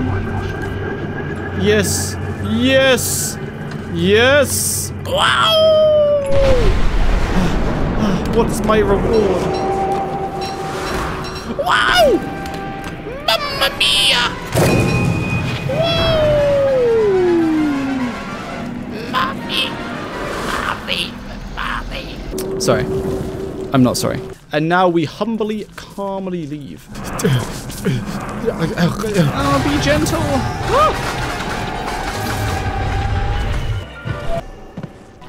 Bone armor is pretty neat. Initially, I thought I'd be using bone armor from here on out to animation cancel with, as the bone armor's effect is every 5 seconds when you would get hit, it negates the hit entirely. But while the armor is on cooldown, it does nothing. But a secret shorter cooldown is, when you put the armor on, it goes on a much smaller cooldown before it activates. And so if I were animation cancelling with it, it would always be on cooldown and would never protect me. So bone armor is a no-go for the animation cancelling, unfortunately, so we'll have to stick with the full sight and marble suits. So I think Antlion was down here somewhere. It was like south of where the Volcruits were. So I would like to camp the Enlightened Crown the entire time, but unfortunately, you cannot because you want to teleport.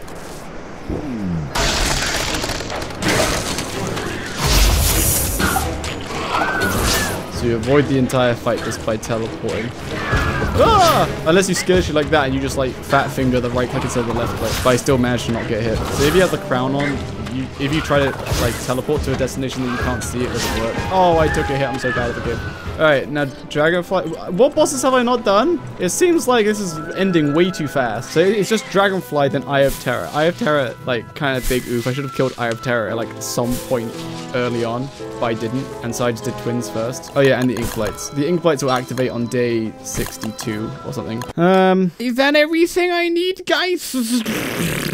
Are we ready to water our dragonflies? Love your YouTube videos. Thanks, I'm glad you like them. I forgot my thermal stone. Sorry, I can make a new one. Actually, no, I can't. Actually, yes, I can. Here is the cooling off method I alluded to earlier. Using a watering can or a waterfowl can, you can drop a thermal stone and something flammable, then light the flammable thing on fire and begin watering the fire. But by holding the right click button, you keep watering the same area. Each time you water the thermal stone, it reduces its temperature by a flat amount. Do this enough and you can reduce your thermal stone down to minus 20 degrees, which will keep you from overheating in summer for up to 11 minutes. That's better than an umbrella and luxury fan combo, while more importantly, freeing up our head slot for the Enlightened Crown. Just a little more mining. A hound attack.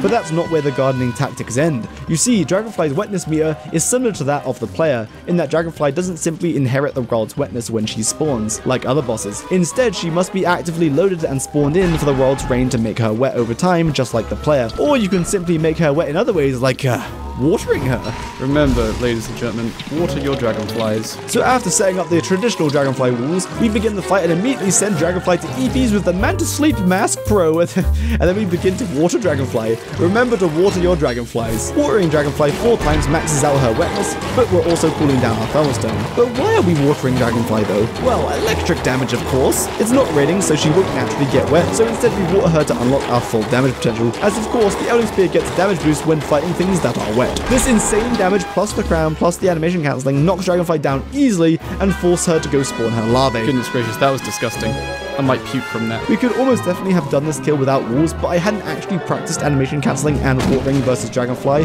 so I wanted to mitigate any chance of failing the kill, especially given how deep into the run we are. Tactically take a hit so my stuff stops draining.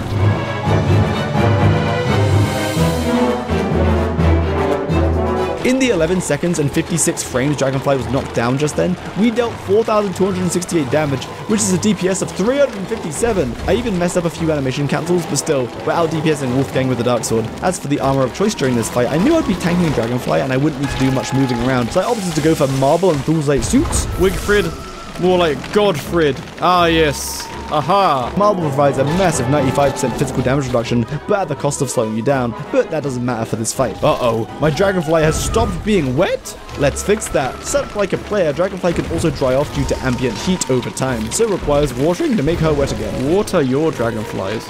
Keep them nice, strong, and healthy. You only need to water them 4 times. This time, when we stunned Dragonfly, our DPS surpassed 400, thanks to some pretty good and consistent animation cancelling. Wow, very cool.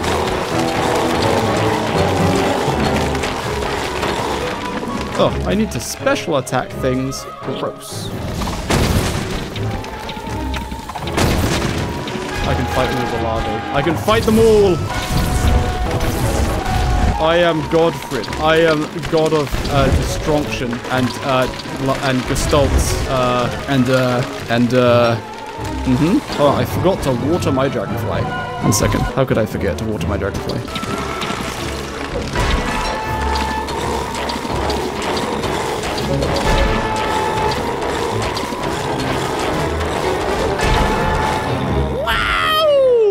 If I killed the Eye of Terror at like a reasonable time and then I killed the twins when I did, that would have been the last boss to die without a time gate?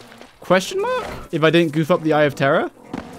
Because I did Eye of Terror never. I should have done it really early, like as soon as I got... When did I kill the twins? Oh wait, I don't know. I don't remember. Remembering is hard. So that's cool. Pre-day 60 for all the bosses, except not really because I messed up the time with Eye of Terror. Wow, cool. Day 59. That's kind of nuts. That's like way faster than my other run. I thought this was a bad run. But like you just shred through everything. And also in this run I animation cancelled, and the last one I kind of didn't. Live commentary, Jakey, is correct. We have technically killed all the bosses which don't have a time gate on them. Whoa, day 59. Wow.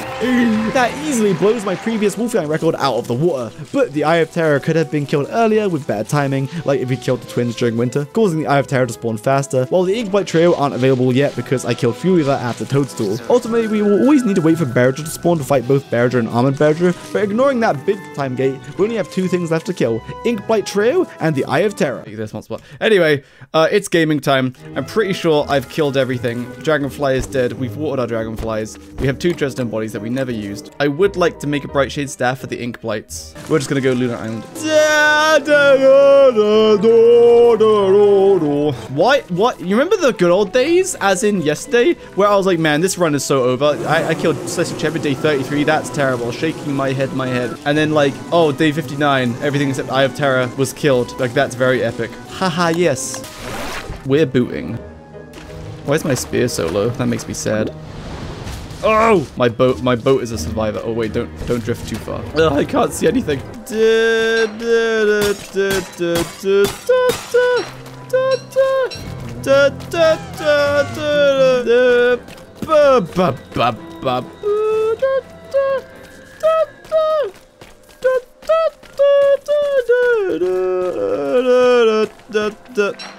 Your singing is beautiful, thanks, man. Well, I should have just picked up some moonglass after the Celestal Champion kill. What an idiot! It was 5-5, right?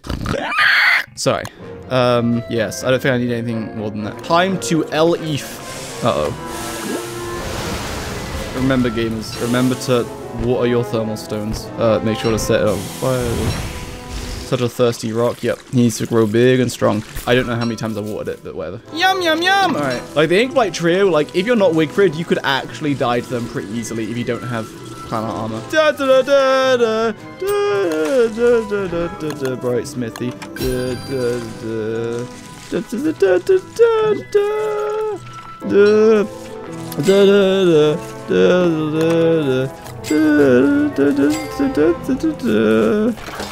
What's up, guys? It's your boy, the Bright Smithy, back at it again. Another gaming session. Umbrella in case it is acid raining. Alright, I need special attack things. Wow. Whoa! The double Gestalts hit the one I wasn't aiming for. You actually land a hit. Actually? Speak a little bit of German. 9. Is that accurate? Alright, Buffalo, stay here. Otherwise you will perish. I don't see a fisher yet. Pop! I thought the fishes didn't need to be opened at all. Excuse me, I would like to recharge my spear, please. That is true. The fishes do not need to be opened for the Inkblight trio to spawn, but they aren't currently active since I killed Furyweaver on day 57, which means the Inkblights won't be active until sometime during day 62. So you're too early, live commentary, Jokey. Recharging spear, sanity, and health at Tentapills. Yes, Tentapills. Recharging spear, sanity, and health at Tentapillars feels illegal because it's just so good. Kind of like when the little tentacles used to drop 1 Warthog soul for each one before they nerfed it. Like, am I dumb? I've never had such a clean farm. Maybe. I forgot. Should I risk the Beefalo? Because if I get hit by the rook, I'll get knocked off. Hello? Watching out for that rook.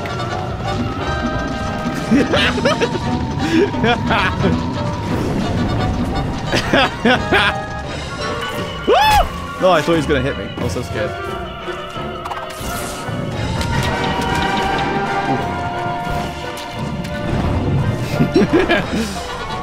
If I wasn't Wigfrid, I might have died there. I got slammed by that guy. But I should have focused the Rook. The Rook has the most health.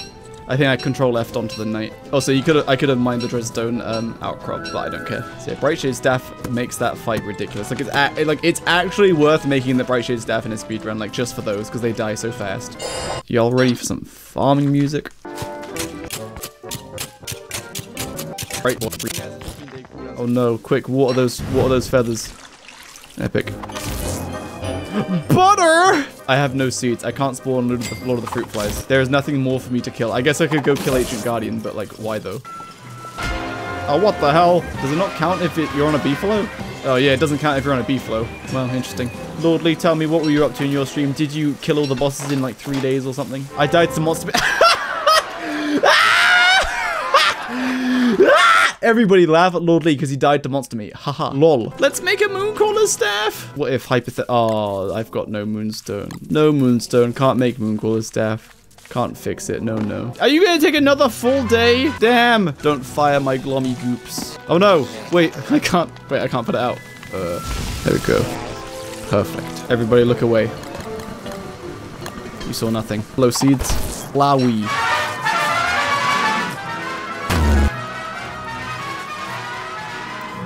Quick, turn it on!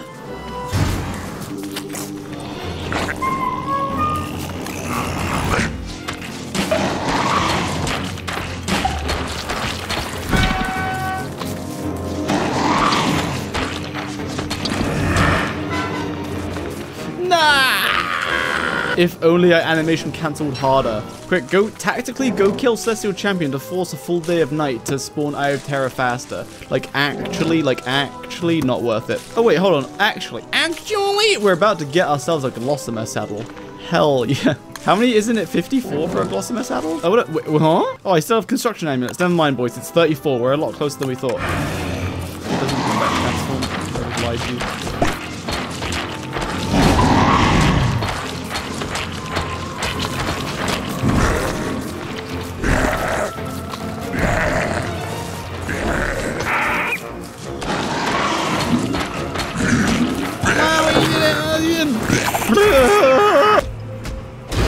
We did it, boys. The shadow manipulator is no more. Perfect. Oh, make sure to water your science machines. I mean your alchemy engines. Worth.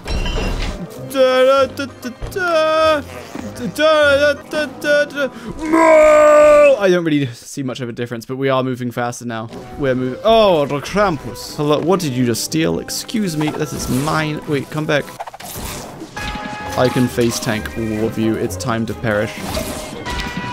Wo ist mein Krampussack? Your German is flawless. Thanks, man. I don't know what burnt there, but I saved the Glommergoop, and that's what's important. Okay, now we're waiting for Bulgaria, right? Yes, Jakey, we are indeed waiting for Berger to spawn, and that won't happen for another hour, so you'll have to keep yourself busy, so you know you don't fall into the depths of insanity. Wo ist mein second life-giving fever?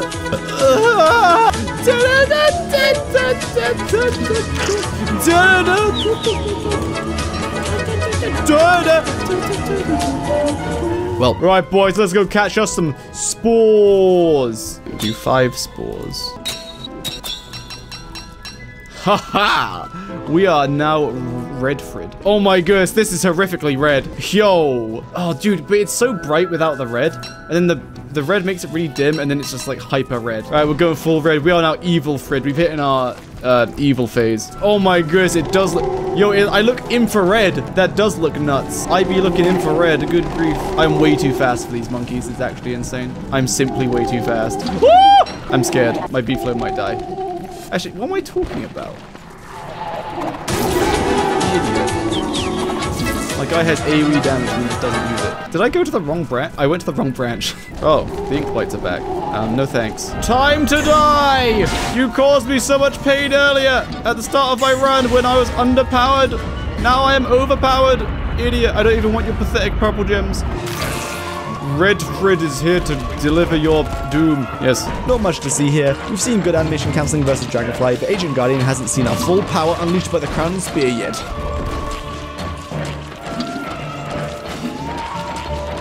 Idiot. Wow, guys, another lazy explorer. Okay, I don't care for any of this.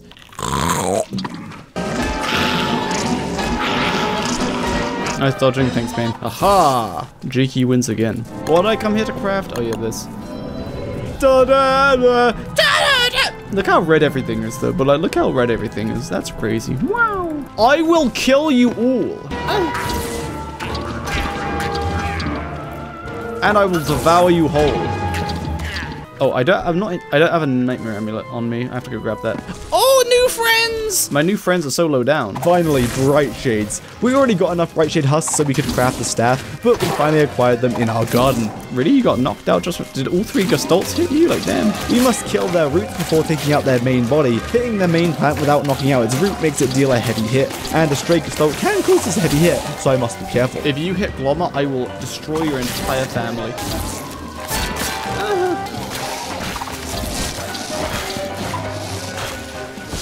Surely there's a pumpkin here. No pumpkin. Oh yeah, I can put this down. Guys, look, I can make Wigfrid's best in slot in like one scenario, making the this and this true. We did it, boys. Oh yeah, I should have made Umbrella. Yeah, realistically, you wouldn't actually make those. Time to use the theater. True, I do have time to use the theater now. Where is it? Oh, new friends! 3 new friends.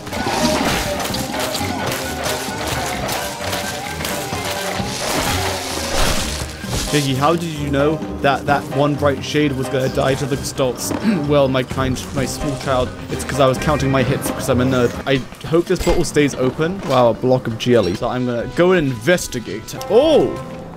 Wait, it's not a max size yet. This is interesting. Oh, I left my Beefalo bell at the base. That's unfortunate. Guten Tag, you are mein Meatball, mamma mia. Right, let's go find the theater. Finally, it is autumn. What if, hypothetically, Barrier just immediately spawned? Also, though, I had loads of extra bishop and knight heads in this world. Pierogi. No, pierogis is the objectively correct way to say it. Yes. Don't ask the Polish people. They have no idea what they're talking about. Wo ist die Theater? Wo ist die Theater? Wo ist? Pierogis. What's up, guys? It's your boy, Pierogi. Back at it. Whoa, a bright shade. Oh, right, I never found Chester in this run. Let's find Chester. He's like here somewhere, surely. I still didn't see him as I was running around. Was that him? Oh, he's right here. Oh, dude, that was so weird. He was really far off the path. He was like just outside the mosaic. He was way off the path. That's bizarre. Quick, Mr. Beefalo, we must hunt down this evil koala. Hiya! Kill! Oh, I've been hit. Nice. Onward!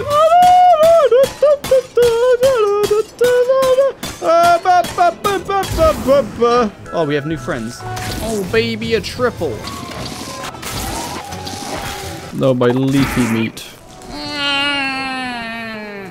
I'm sorry. If only I had fireproof falsetto. Please tell me you have one more wave of bright shades that's gonna come out on like day 79. Can we run a command? No, that's cheating. Oh, it's gone.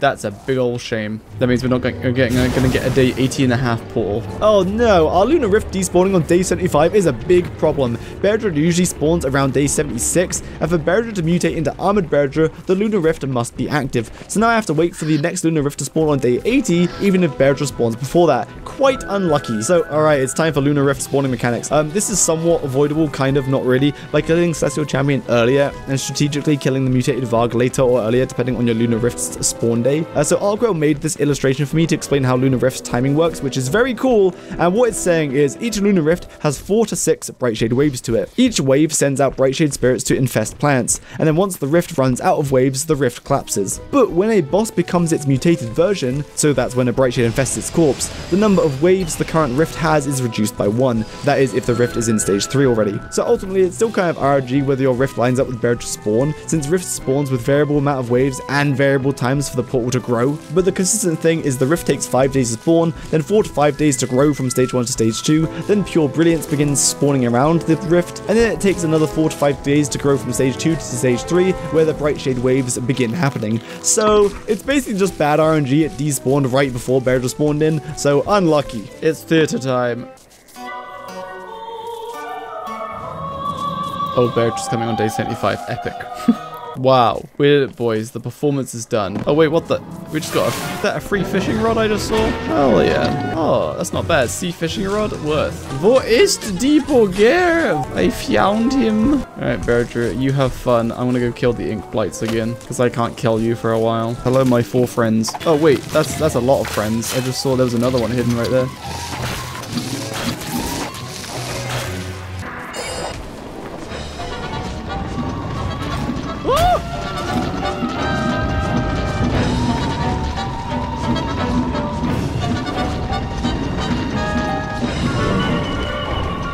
Epic. Is the bishop dead?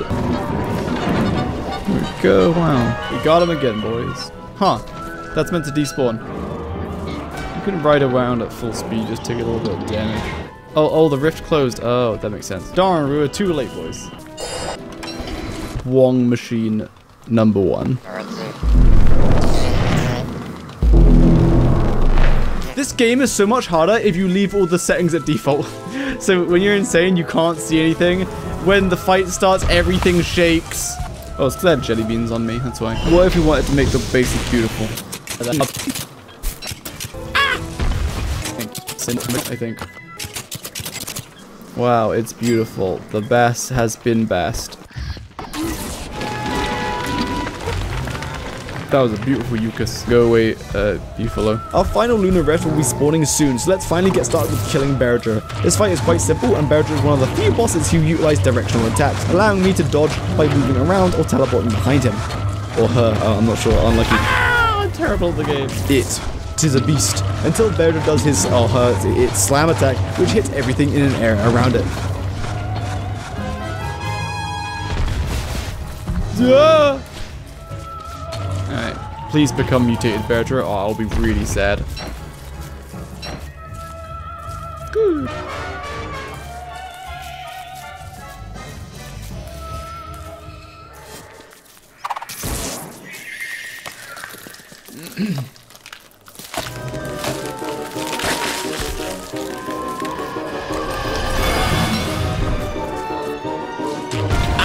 Now, Armored Berger. In my humble opinion, this boss is probably the most dangerous in the entire run. Because I forgot this boss is actually kind of hard. As the fight can go south very fast with just a few mistakes. And the fact that Armored Berger is a heavy-hitting counter enemy, so if you get hit very hard. Armored Berger has the same attacks as a normal Berger, but with extra damage, and the slash attack has a small lunge to it. Dodging Armored Berger's exclusive attack, the butt slam, gives us a small window to hit him with our spear, causing the boss to get stunned for a short time, allowing a window of DPS.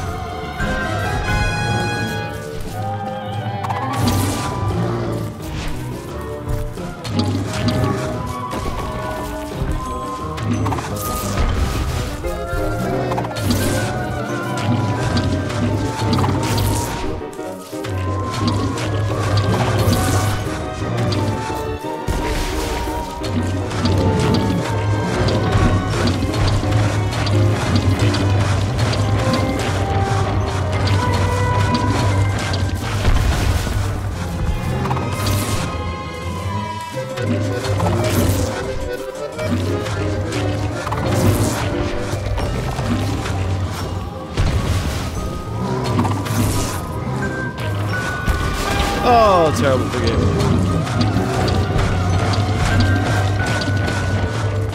We did it! Technically day 80, which isn't very impressive. But ignoring Berger's time gate, Eye of Terror respawn time, and the Inkbite time gate, then we killed the last boss Dragonfly on day 59, which is way faster than any of my previous runs. Wow! We did it! Wow! The run is officially over, unless you're counting Mystery Tunnel, then it's not. Wow!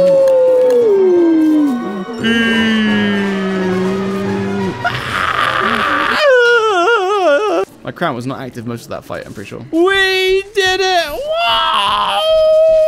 Oh goodness, one of these things. Otherwise, my thoughts on Wigfrid haven't really changed too much from my guide, other than she is actually one of the best characters in the game now, like completely unironically. Her spear makes it so you can just be unstoppable and just so aggressive, and because you have such easy access to AoE damage. And there has been a few changes since this video was recorded, mostly being they changed the requirements to spawning Celestal Champion, which ultimately makes it a little faster to get the materials for Celestal Champion. A new medium level boss was added, and Wigfrid can use her battle call caster while riding on a beefalo without dropping it. So before this change, changed, you would always drop the canister when you used it, so hence I didn't use it in the run. What do you think of the new Wigfrid? And which all boss speedrun do you want to see next? Let me know in the comments. I did say I was going to do Willow's guide next, but I got carried away with Wigfrid speedrun attempts. Also, in the new update that's in beta as of writing this, Willow got a bunch of changes, so good thing I didn't make her guide yet. Also, Wormwood got some changes, and I will add that to the pinned comment of his guide, yes, or its guide, yes. No, wait, he does have balls. We confirmed that. Wormwood has balls, confirmed. Thanks again to my professional backseat gamers on Twitch, and the biggest thanks again to Lord Lee, who was also running this route at the same time as me, like I said before. His YouTube is linked in the description. Anyway, thanks for watching. I sure do love sleeping. Make sure to buy all the sleep masks that meant to sleep, so you too can also do the sleeping. I'm leaving now. Good night, because my voice is broken. Wow.